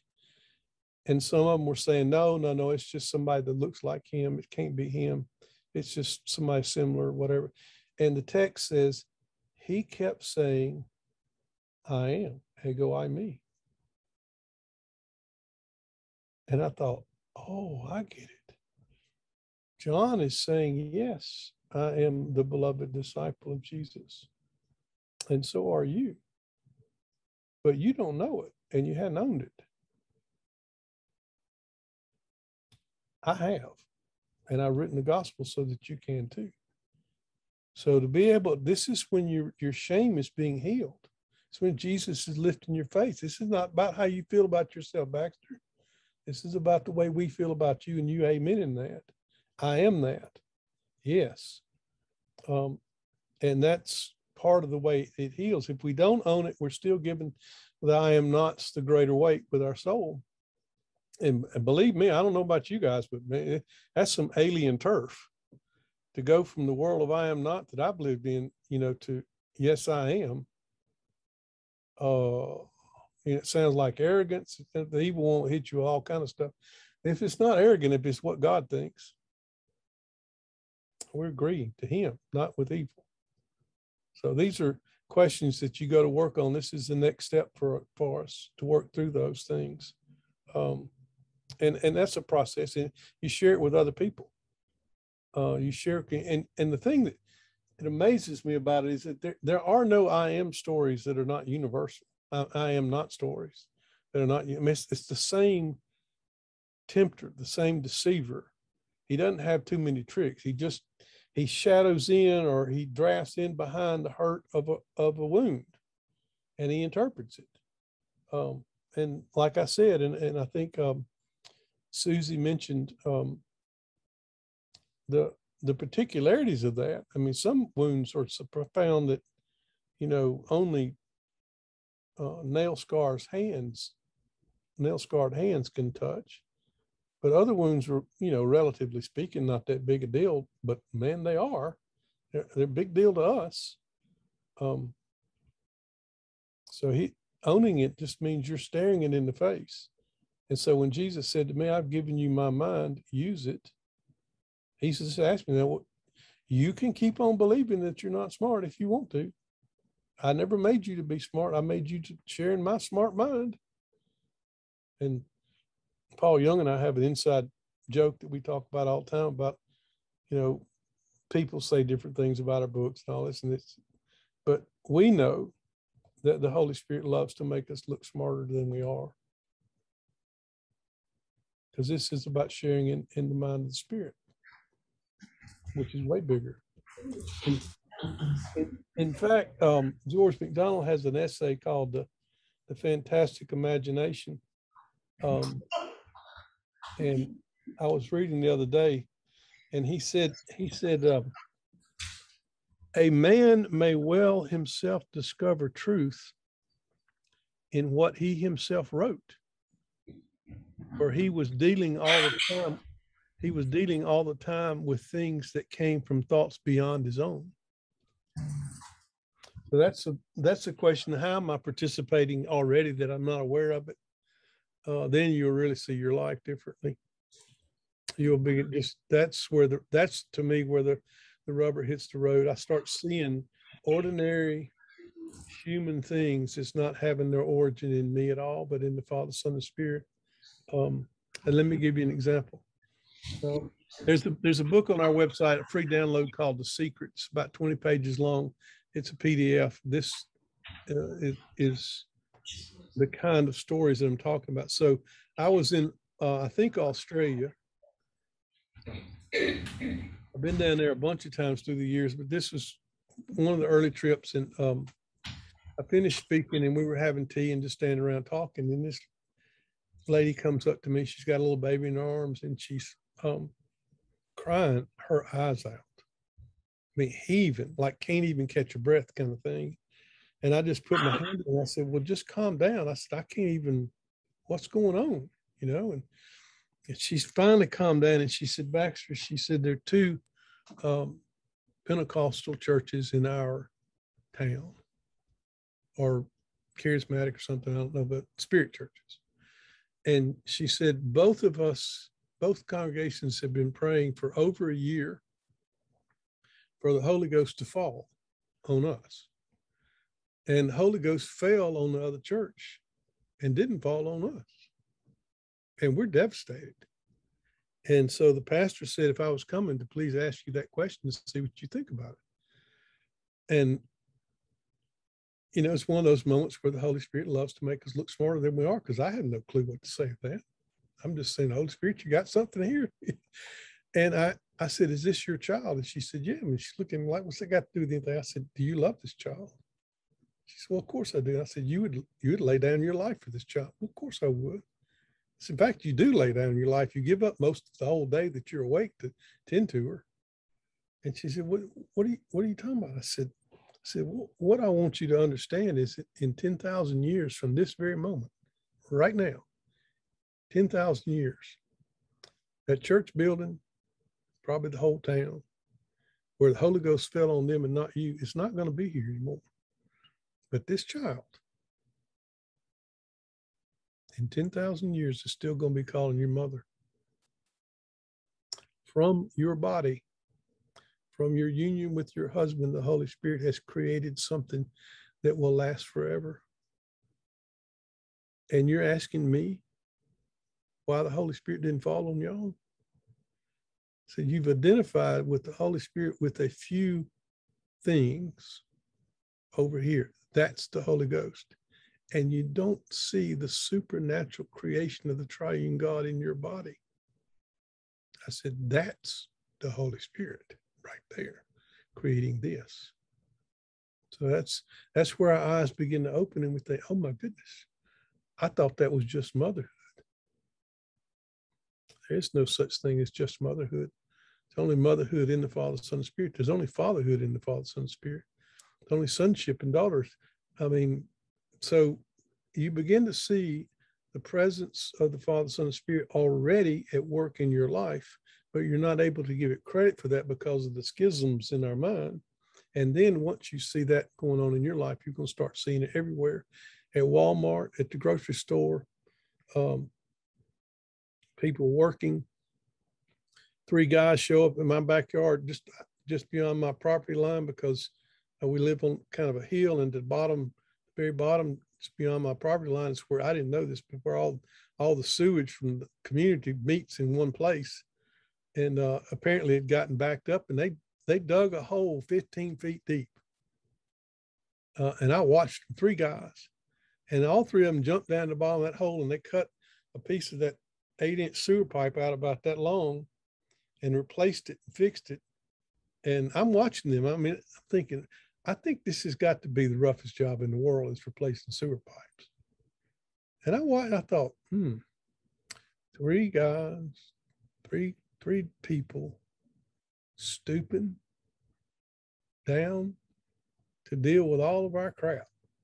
I think I've seen this before. I've seen this kind of sacrifice, this kind of love, this kind of determination before. I just thought, who in the world would ever think that was the Trinity? That's just three guys, and they're working a lower job because that's not doctrine, you know. No, that's it. The kingdom right there in front of me. Now, one other story. My son and I play golf together. We were playing one day with some of my buddies. In the course, I don't live on the course, but it's in my neighborhood. And their house is all the way around the course. So anyway, we're standing on the fourth tee, which is a par 3, and there were people on the green. So we were just standing there jawing. And I looked up and I saw smoke coming. And I said, son, that's not from leaves. That's a house. So he and I and my friend David jumped in the carts and went driving through the neighborhood. And sure enough, we came to this house, and the garage was fully engulfed in flames, billowing out. And there was a car in there. And a lady came running out the front door, screaming about her dogs in the backyard, her dog. So my son and David went running around the other side, jumped a 6-foot fence, scaled it, got the dog, brought it to her. By the time they got it to her, you could hear the firemen coming. And I thought, well, you know, there's no point in trying to put this house out. It's gone. They need to water down the houses next to it to keep them from, you know, igniting. And the truck pulls up, and this one guy jumps out. He looked like 5'8", young guy, probably in his 20s, already had his outfit on, pulled his mask down, and turned his oxygen on, and grabbed a hose and starts walking across the yard. The other guys were doing something with the truck. And he squared off. This flame is the 2-car garage billowing out. I could feel the heat from it across the street in somebody else's yard. And that guy squared off. And there's a car inside, and he hits the nozzle, and he walks up in that flame, holding that nozzle, and puts that fire out by himself. I'm praying that the car doesn't blow up. You know, I was just like, oh my goodness. And then it was like, oh, I've seen this love before. Willingness to sacrifice possibly your own life for the benefit of others, risking it all to care, to love. And I thought, that's the love of the Father, Son, and Spirit, not on our watch. Didn't create you to perish. Billowing forth from that young man, giving his life, risking everything. And so he puts the fire out, and the other guys are doing what they do, and he comes and sits down over in the yard where we are. He's spent. Somebody hands him water. And I literally prayed. I did. I said, Lord Jesus, please don't let some well-meaning Christian person come up and ask this young man, have you got saved yet? Yeah, we appreciate you putting the fire out, but have you got saved? Have you prayed a prayer and jumped into our delusion so you can go to heaven when you die? And cannot even begin to see that what we just saw embodied in a human being was the eternal passion and love of the Father, Son, and Spirit for the sheep, risking it all, laying all down in order to protect and confirm and help. So you start seeing people in all walks of life participating in their unaware. I would hazard a guess that guy doesn't ever miss church. And I would hazard a guess that he never leaves church without feeling less than. I got to do more for God. Which means I got to get more involved in the life of the church. And I'm like, no. You just stay what you're doing in the life of the Trinity and keep putting these fires out, because this is helping a lot of people. You know, I mean, this is service. So that's where these perspective and processing these questions begins to change us. And we begin to see people very differently. We have, as you know, in our country, a tradition that when you see an officer, a military personnel in uniform, that you just simply say to them, male, female, whatever rank, thank you for your service. I think it's beautiful. But I think it's what we ought to say to everybody. The garbage collector, the teacher, the dude that fixes cars, the guys that work on the wells in the Gulf to make us, you start going to the baker, the people that make that unbelievable coffee that we had that when I was down there and we went fishing. We stopped and it was a little shot of something that was coffee and sugar. But you start seeing how people are participating in Jesus's world and they don't know it, but we do. And that's the job of the church, is to bear witness to that which is. That's true of everyone, whether they see it yet or not. And that tends to open a lot of doors for conversations. I can go on and on and on about that, but read The Secret. We have in the room here one more question, and I think we'll wrap up with that. I know there's a few more in Zoom, but we took two from Zoom and Tuan. Do you want to stand here, Tuan? Thank you. Come up. This is Tuan. Thank you, Baxter, for everything that you said today. It's not on. Your mic? It is on. Oh, I got it. here. Put Okay. it closer. And speak louder. Yeah, thank you. I'm sitting in the back here, and I just continue to feel like the strings of my heart being plucked. Everything by you're saying, just like you're playing all these things with my heart, and it's just like you're saying so many things that are clicking for me. And one of the things that really made like a huge impact, and I've been thinking about it the entire time, and it relates to the story you shared about your name. Was you said that the biggest lie that we've believed for a long is separation. Right. And when I was putting the dots together, I think the biggest lies in my life was believing that I am separated, but also separated from my true self. A lot of the I'm nots that I believe about myself are separating me from who I am. That's right. And so when you shared your name, Charles, and the name Liberator, I remember the day that I stood here up here as well. And there was a story that happened here that Anna who's sitting right across, she randomly called out a name towards me that was not my name. And I was confused, and we all were confused of why she said that. I wasn't. Yeah. And the name was Kamoy, and from that day, I think I'm trying to receive that name and hear it more often and believe it and let it speak to me, because we also did a identity course with Jamie and Donna Winship, sorry. And we walked through the same kind of exercise where we're asking Jesus, we're giving him all the things we believe about ourselves. And we're asking him to tell us what he sees and what he believes and what he calls us. And I remember that day he called me trustworthy. And from that, I don't know if it was the same time, but that name came up, Kamoy, and I looked it up, and it was also the meaning trustworthy. So for me, that has a backstory in itself, and I feel like I can go on and on about it, but the whole thing about what you're saying today is hitting me, because it's these lies that I believe about myself has disconnected me from myself, and in return disconnected me from how God sees me. And then, of course, that's where all my striving, performance, and all the poses that you're talking about come from. So it's rooted there, and I'm thankful that you shared your story, because it connected to me, and I felt connected to you.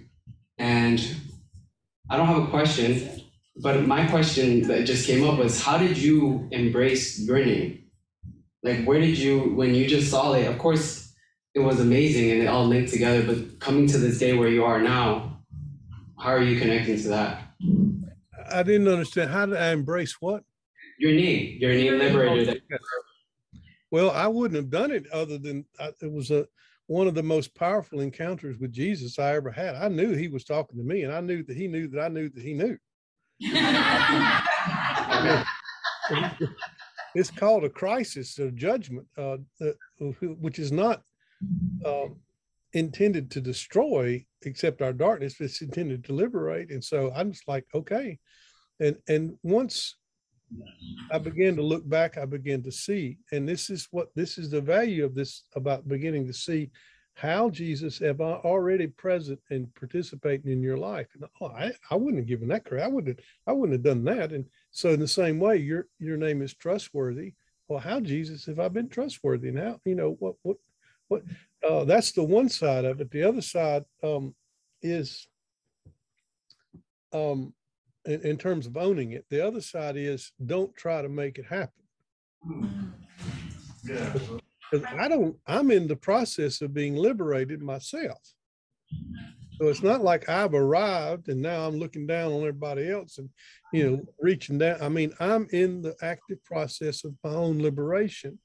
And what I've learned is I don't even know how to spell it, and if I thought there were 5 steps, I would never give them to anyone, because all you're doing there is just being American. Jesus, tell us what to do. We'll set up a committee. We'll come up with 18 things to go do. We'll raise the money. We'll make it happen. We'll call it the kingdom of God. But there's no liberation in it. So it's just what we do. We'll franchise it. We'll make it into McDonald's and duplicate it. Well, no, Jesus is the liberator, liberating me, and he's given me a part to play in his liberation of others. He's the trustworthy one. Yeah. And he's giving you a part in his trustworthiness. So don't try to make it.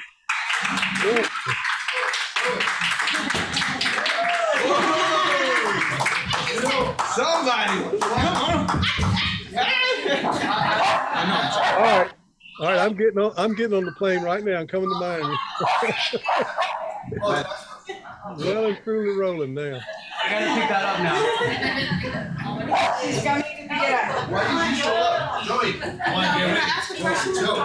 Quickly. Okay, quickly. I threw this book at you because you are preaching, okay? But I wanted to say really quickly, because you were saying, so I'm a runner. I run from the light. So how do you not run? Do you just pray, God help me not to run? Because I hate that Christian answer, just pray about it. What do you do not to run? That's it. Ooh, you don't run. All right. Now, great question. Because I can make fishing lures in the kingdom of God, or I can make them as an act of running. Same exact thing, same place, same lures. So what can I do that I'm not running?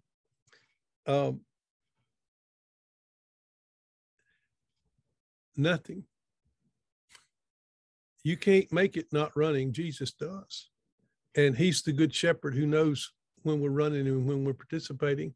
So we're basically, if you want to ask one thing you can do, there's no formula, it's just say, Jesus, I don't want to run. And I want to thank you, Jesus, because now I see that I do run, and I'd never seen that before. So you're the one that's interested in me not running. So you now brought me to the place where I know that there is such a thing as running. No, I don't want to do it anymore. I don't know how not to do it, but that's the healing. Working through these questions in the community, you begin to find yourself, I didn't try to be a liberator. I just suddenly found myself, and I looked like, oh, this is helping people. So we want formulas. I do. I want, 10 steps. No, he's the one that's brought us to the place where we know we're posing and we're running. We didn't even know that before. It's like 10 years ago, we didn't even know there was such a thing. Now we do, and we don't want it, and we don't know how to get there. Well, just keep asking him. And ask him also, this is another one that's, because I used to feel really guilty about coaching baseball and making fishing lures, and, because what's that got to do with the kingdom of God, and my daughter, Laura, she was 10 years old at the time. She's 30 now. She comes out to my shop one day and she said, Dad, how did you know how to make all these lures? How did you know how to carve these? How did you know how to paint them? How did you get these eyes to look so real, and the tail, and how did, and I'm like, oh. And I said, this is another illustration of how the Holy Spirit loves to make you look smarter than you are. I said, well, Laura, I've got a friend that loves to fish. And whenever I hang out with him, I get ideas about fishing. And he's pretty excited when he sees his ideas come and kind of get carved into being. And she's looking at me. She said, I know your friend. And I said, I said, yeah, you know. And she named off 2 or 3 names of guys, you know, close friends of mine that would come around the house all the time. I said, no. She said, well, and I'll never forget the way she looked at me, because she knew this was the right answer, but she couldn't conceive of how it could be. She said, you're talking about Jesus, aren't you? I said, yeah. I said, you know, when you're playing the piano? She said, yeah. I said, well, the music doesn't start with you. She said, what do you mean? I said, the music starts with the Father, Son, Spirit, and they share it with you. They're thrilled to see it coming out. It doesn't have to be perfect. They've recognized what's happening. You're participating. And I said, you know how you love soccer, and you know how Mama loves gardening, and how we all love to cook in our family. I said, that's all starts with the Father, Son, Spirit, and they share it with us, and we get to live it out. But if we've got a sacred, secular pair of glasses on, none of that counts as God. That's all just human. So if we're going to do God thing, we got to go do church thing. And that's not the way it works. This world belongs to the Father, Son, and Spirit. They create music, they create flowers, they create gardening, they create wine, they create exquisite food, and they share their ideas, and they want people to participate, and we are. We are participating, and most of us don't know it, and we don't know how to honor others that are. And that's what we're asking for light. I am the light of the world, not the church, not of religious things, the whole cosmos. So I just find that to be most beautiful. So, I gotta do, so you heard, so what do you do? Nothing. No, 1 second, let me, please. I'm talking to her. Say, Jesus, I don't want to No, run. he makes fishing lures and he does things, right? Yes, What do you do? I'm a nurse. Wow. a nurse. A nurse. A nurse. You're participating in the kingdom. What do you do? You paint. What are you doing? What do you do? Design. Ah. What do you do? I ride my bike. No. Yeah, no, okay. No, but you see, are you all paying? You know, I think Baxter has spent 4 hours talking about so much. And we've all, and you know, he said something very wise on Thursday. If we're just paying attention, right? And Baxter said, we're separating the secular from the sacred, you know? We've been taught this bad theology and this bad doctrine, you know? Can you get back in the middle? I want to tell you something. Get back up there. Now. No, I want to share something with you. Yeah, you should hide. No, it's funny. If we're paying attention, right? And I've never done this, Twan. Stand there, don't sit down. No, if we're paying attention, because you all think I'm really funny and sarcastic and I make jokes, but we're not paying attention. Give him there. What did she call you? Kamoy. What does that mean? I wasn't even here when you were talking about names and all. I was outside talking to that guy that Gigi dumped on me. It's a joke, it's a joke. I only heard Gigi dumped on me. Yeah, you had to. You get the rest of it. See, you're not listening. I was paying attention to the camera. Oh, 1 second. Oh, God. Don't steal my thunder. So, what is Kamoy? Trustworthy, inventive, and affectionate. Wow. Oof. What do I always call you? Master. Master, right? And we all think I'm seeing so cute and so funny. I don't know what else you say behind my back that I keep calling you Master after. Ask Ashley, you know, she'll tell me the truth. So when she did Kamoy and you did all the name stuff, I Googled your name. Which one? Come on. Tuan means sir. 1 minute. I didn't even know this took 3 minutes. It means master. Wow. What do I call you? Master. But this is not a persona that you need to put forth. Right. Because you're very good at, shut up, you're very good at putting forth personas. This is your identity that you gotta start living out of, you know? You don't need to fake it. You don't, all of us, I'm not talking to you only, Right. We're all faking it. Yeah, we are. We're not living it out. It's funny, I Googled your name, I said, what does Tuan mean? And it's the joke I've been making, master. But it's not to, well, I'm the master now. Right. Or I'm the nurse now. Or I'm the painter now. Or I'm the IT man now. Or I'm the architect now. This is all, we're separating too much, and we're not, and I wonder, we're listening to Baxter. And I was just playing with it, and it's funny, it says, Sir, Master, Lord, used as a form of respectful address to a male by Malay-speaking persons. Malaysian. Yeah. Just, I wanted you to stand there and receive that. Thank you. Thank But you. in your soul, in your Yeah. heart. Yes. There's Domingo that's been asking something else. Oh, Domingo, you know Domingo? Oh, there he is. Yeah, he's had his hand up for like an hour. Yeah, thank you, Domingo, Okay, for fine, that was it. your I'm sorry I patience. kept you. And we're gonna close with Domingo, but we're gonna let you ask. We're not gonna, you waited patiently, which we appreciate it. So ask your question. You need to mute yourself, Domingo. You need to unmute yourself. He cannot, Giorgio, he says.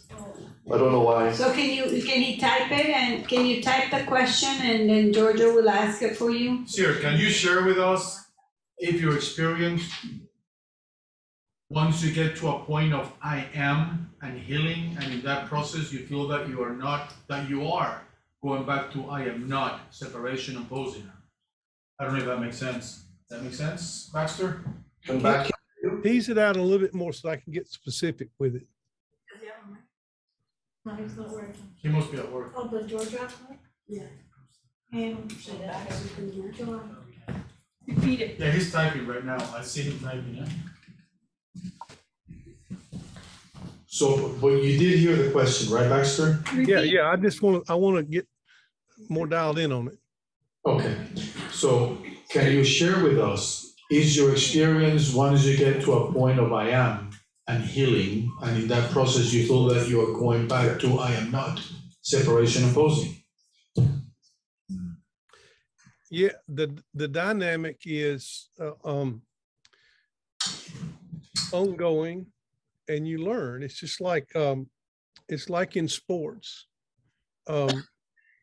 You learn people's tendencies, like if you're a pitcher and this guy doesn't hit an inside fastball.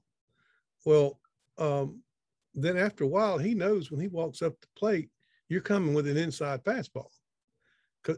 So the evil one is trying to trip us up, and after a while, we learn some of his tricks, and you feel it coming. So I like to say it this way: what used to put me off for a year now puts me off for a week. It's not that I don't think that we're going to arrive until we graduate to the cloud of witnesses and we see everything. I think when we see I am there, we're going to go, oh man, I'm not even sure I was a believer. But we make serious progress here, and that's what the Apostle Paul is saying. That's what John is saying about I am and the beloved, and owning it. And you learn. The Bible speaks of sudden fear, like in the Proverbs and in the Psalms. So you're driving down the road and sudden fear hits you. After a while, you begin to recognize this. Oh, this is sudden fear. Now, it may take a while, but so when sudden fear hits me, I typically do this, this, this, and this. And that sends this and this and this signals to my family or people around me. I don't want to do that. I don't have to do that. So I recognized it. Oh, this is sudden fear. I don't want to go there. Jesus, what do I do? And you learn, and then he'll come at you another way, but all the while, it's what I call the education of the human race. That what evil throws at you, the Father, Son, and Spirit are going to transform, so that the thing that hits you, creates sudden fear, in time it's going to become a sacrament of the Father's love, Jesus' presence with you, and Spirit's joy. So instead of it triggering fear, you can go, oh man, thank you, Lord Jesus, you love me. And so that's the way they work in you to defeat, is they're going to transfigure whatever it is that the evil one hits with us. Eventually, that's going to become a sacrament of joy. It takes time. And you learn your own tendencies. You begin to see them. You begin to see what you do. You see your pose. Well, why am I posing? Why did I suddenly go into pose? Well, because I got hit with something internally that shouted, I am not. So going to look the part. And you have a good laugh at yourself. And eventually the very thing that sends you into posing is going to send you into gratitude. And these things take time, and we do it in community, and we learn to laugh with one another. And we just get off our judgmental horses and comparison. Because I remember at a meeting one time, a guy got up to speak, and he said, I want to tell you, he says, I've been drunk for 3 weeks. Well, I've been sober for the last week, but 3 weeks in a row, I was just drunk. And he said, I'm not a drunk, but I did that. And I bring this back to Jesus and say, this is what I did. And Jesus, I know, let's deal with what's underneath that's driving that. And you responded. So in time, when this happens again, instead of you getting drunk, this becomes a moment of gratitude and a communion with me. But I just thought it was beautiful. He didn't hang his head in shame. Like, one more time, I'm just living proof that I'm just no damn good. He just said, no, I did this. I don't want to do this. It's what I did. And so we bring our folly up, we bring our sudden fears up, and we learn that. And you can see it with the way you treat people. Like yesterday, Beth had finished with probably 100 Christmas cards, and several of them were international. And she had asked me, would I go mail them? And I said I would. But something came up, and I had to deal with it, and which meant I had to run over to my office, and I had to get on Zoom, and I just looked at her, and I can't deal with this right now, and left. And I thought, oh, no, not this time. Back up. I got a lot on my plate, and I'm kind of scared and frantic right now, but I'll be okay, and I'll be back, and I'll mail them later. I got to go do this right now.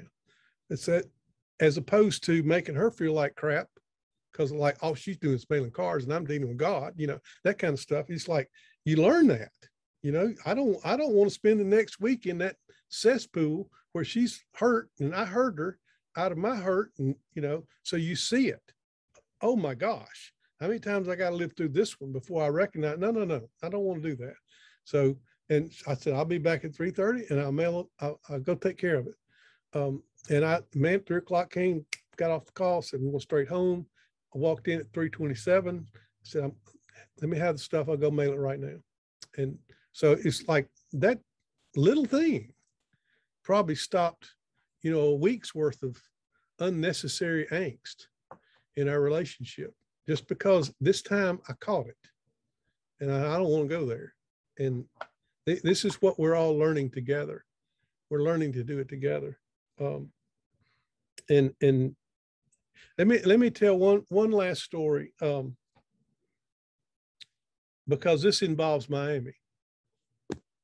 I was in Toronto, Canada, several years ago. We had done the conference, and we were having a potluck dinner at someone's home. And I don't like the guru thing.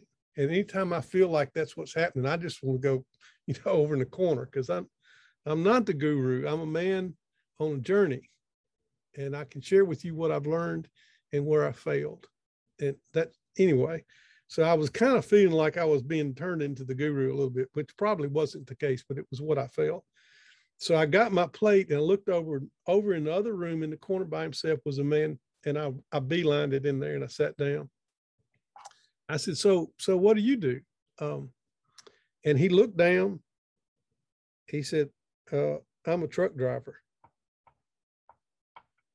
In other words, I'm not a guru. I'm just a truck driver. I said, well, what do you haul? He said, flowers. I said, well, what do you mean? He said, twice a week I drive from Toronto or that area of Ontario, and I drive all the way to Miami, and I pick up a whole transport truck trailer full of flowers, fresh flowers, and drive them back. And I said, wow. I said, have you ever thought about how many people you are blessing in doing that? I mean, how many engagements, how many Valentines, how many funerals are you helping a little bit to make a little bit more bearable because of the life that you bring in your flowers? And, you know, and he looked up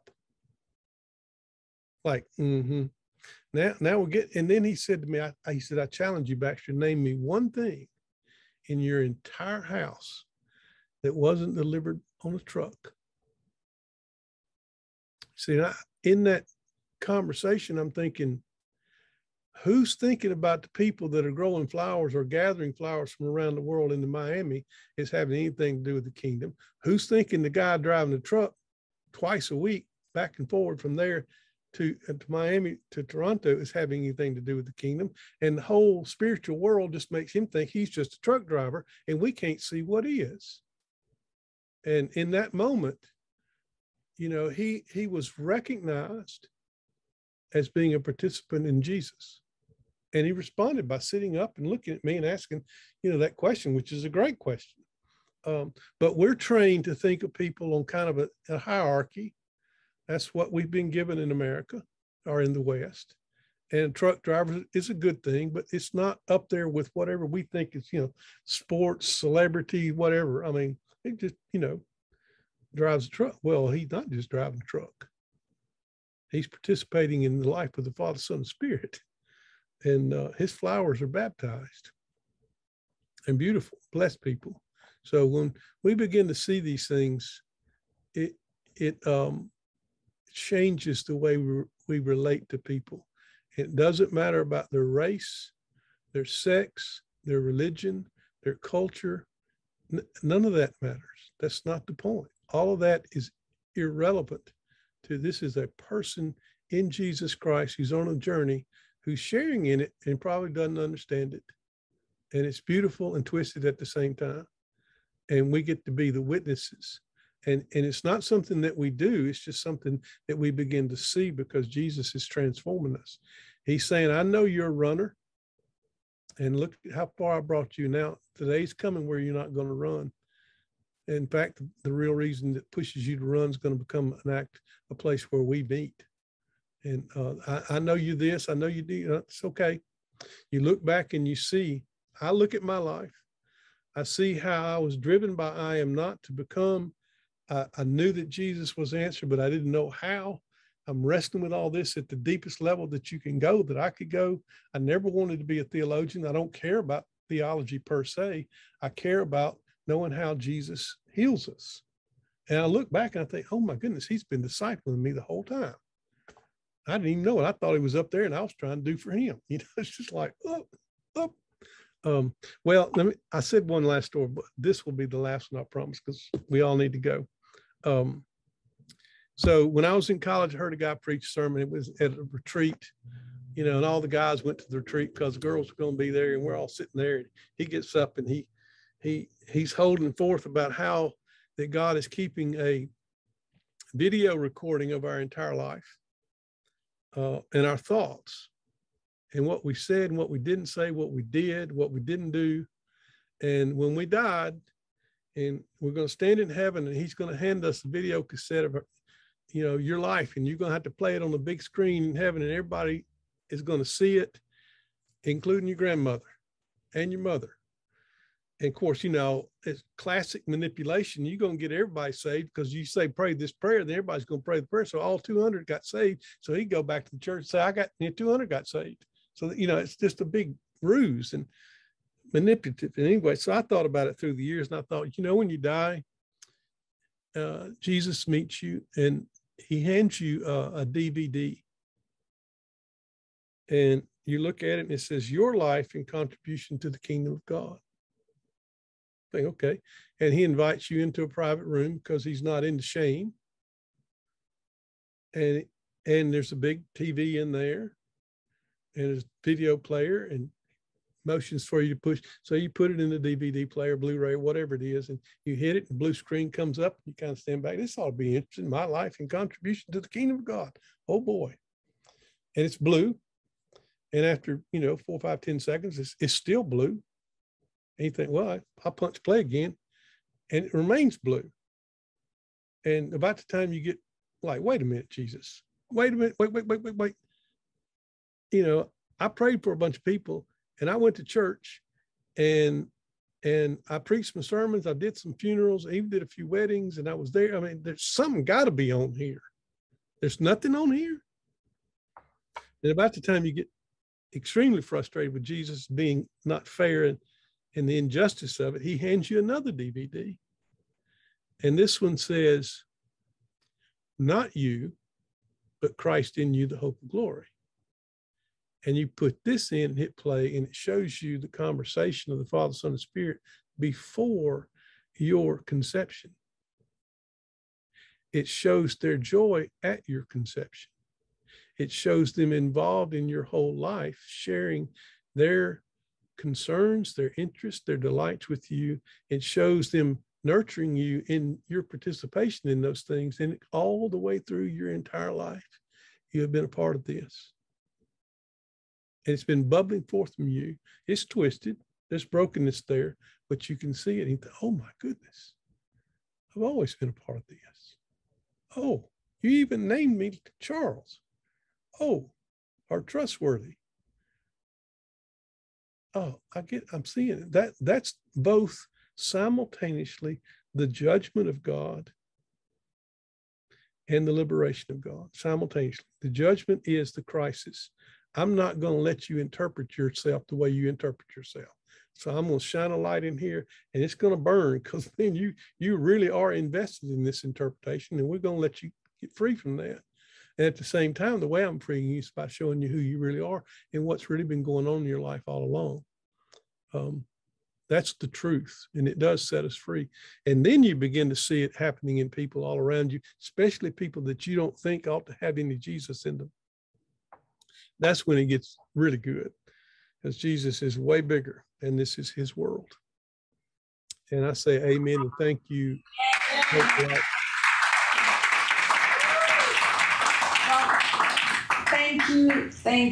Thank you so very much, Baxter. We can't wait to have you here with us in person.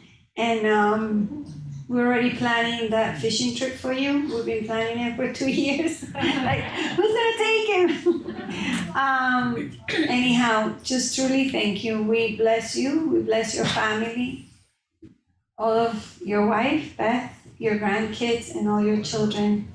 And have a wonderful Christmas and an amazing New Year. And just also before we close, could you close in prayer? And we thank you. So, would you pray for? Oh yeah, you're asking me. You're looking over to the other side like you're looking. Because I can see you here. Yes, I'll be glad. I'll be honored. Father, Son, and Holy Spirit, thank you for my brothers and sisters in Miami and Hope for Life and what's going on there. I pray bountiful blessings and resources on this ministry.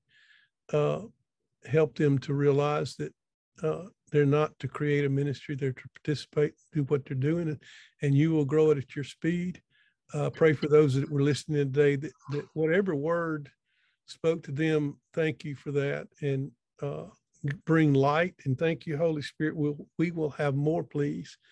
Protect us, and Holy Spirit, we ask that you would bring about a revelation of Jesus Christ in our country that will blow everyone's mind and thrill hearts. Amen. Amen. God bless you. Thank you. We love you.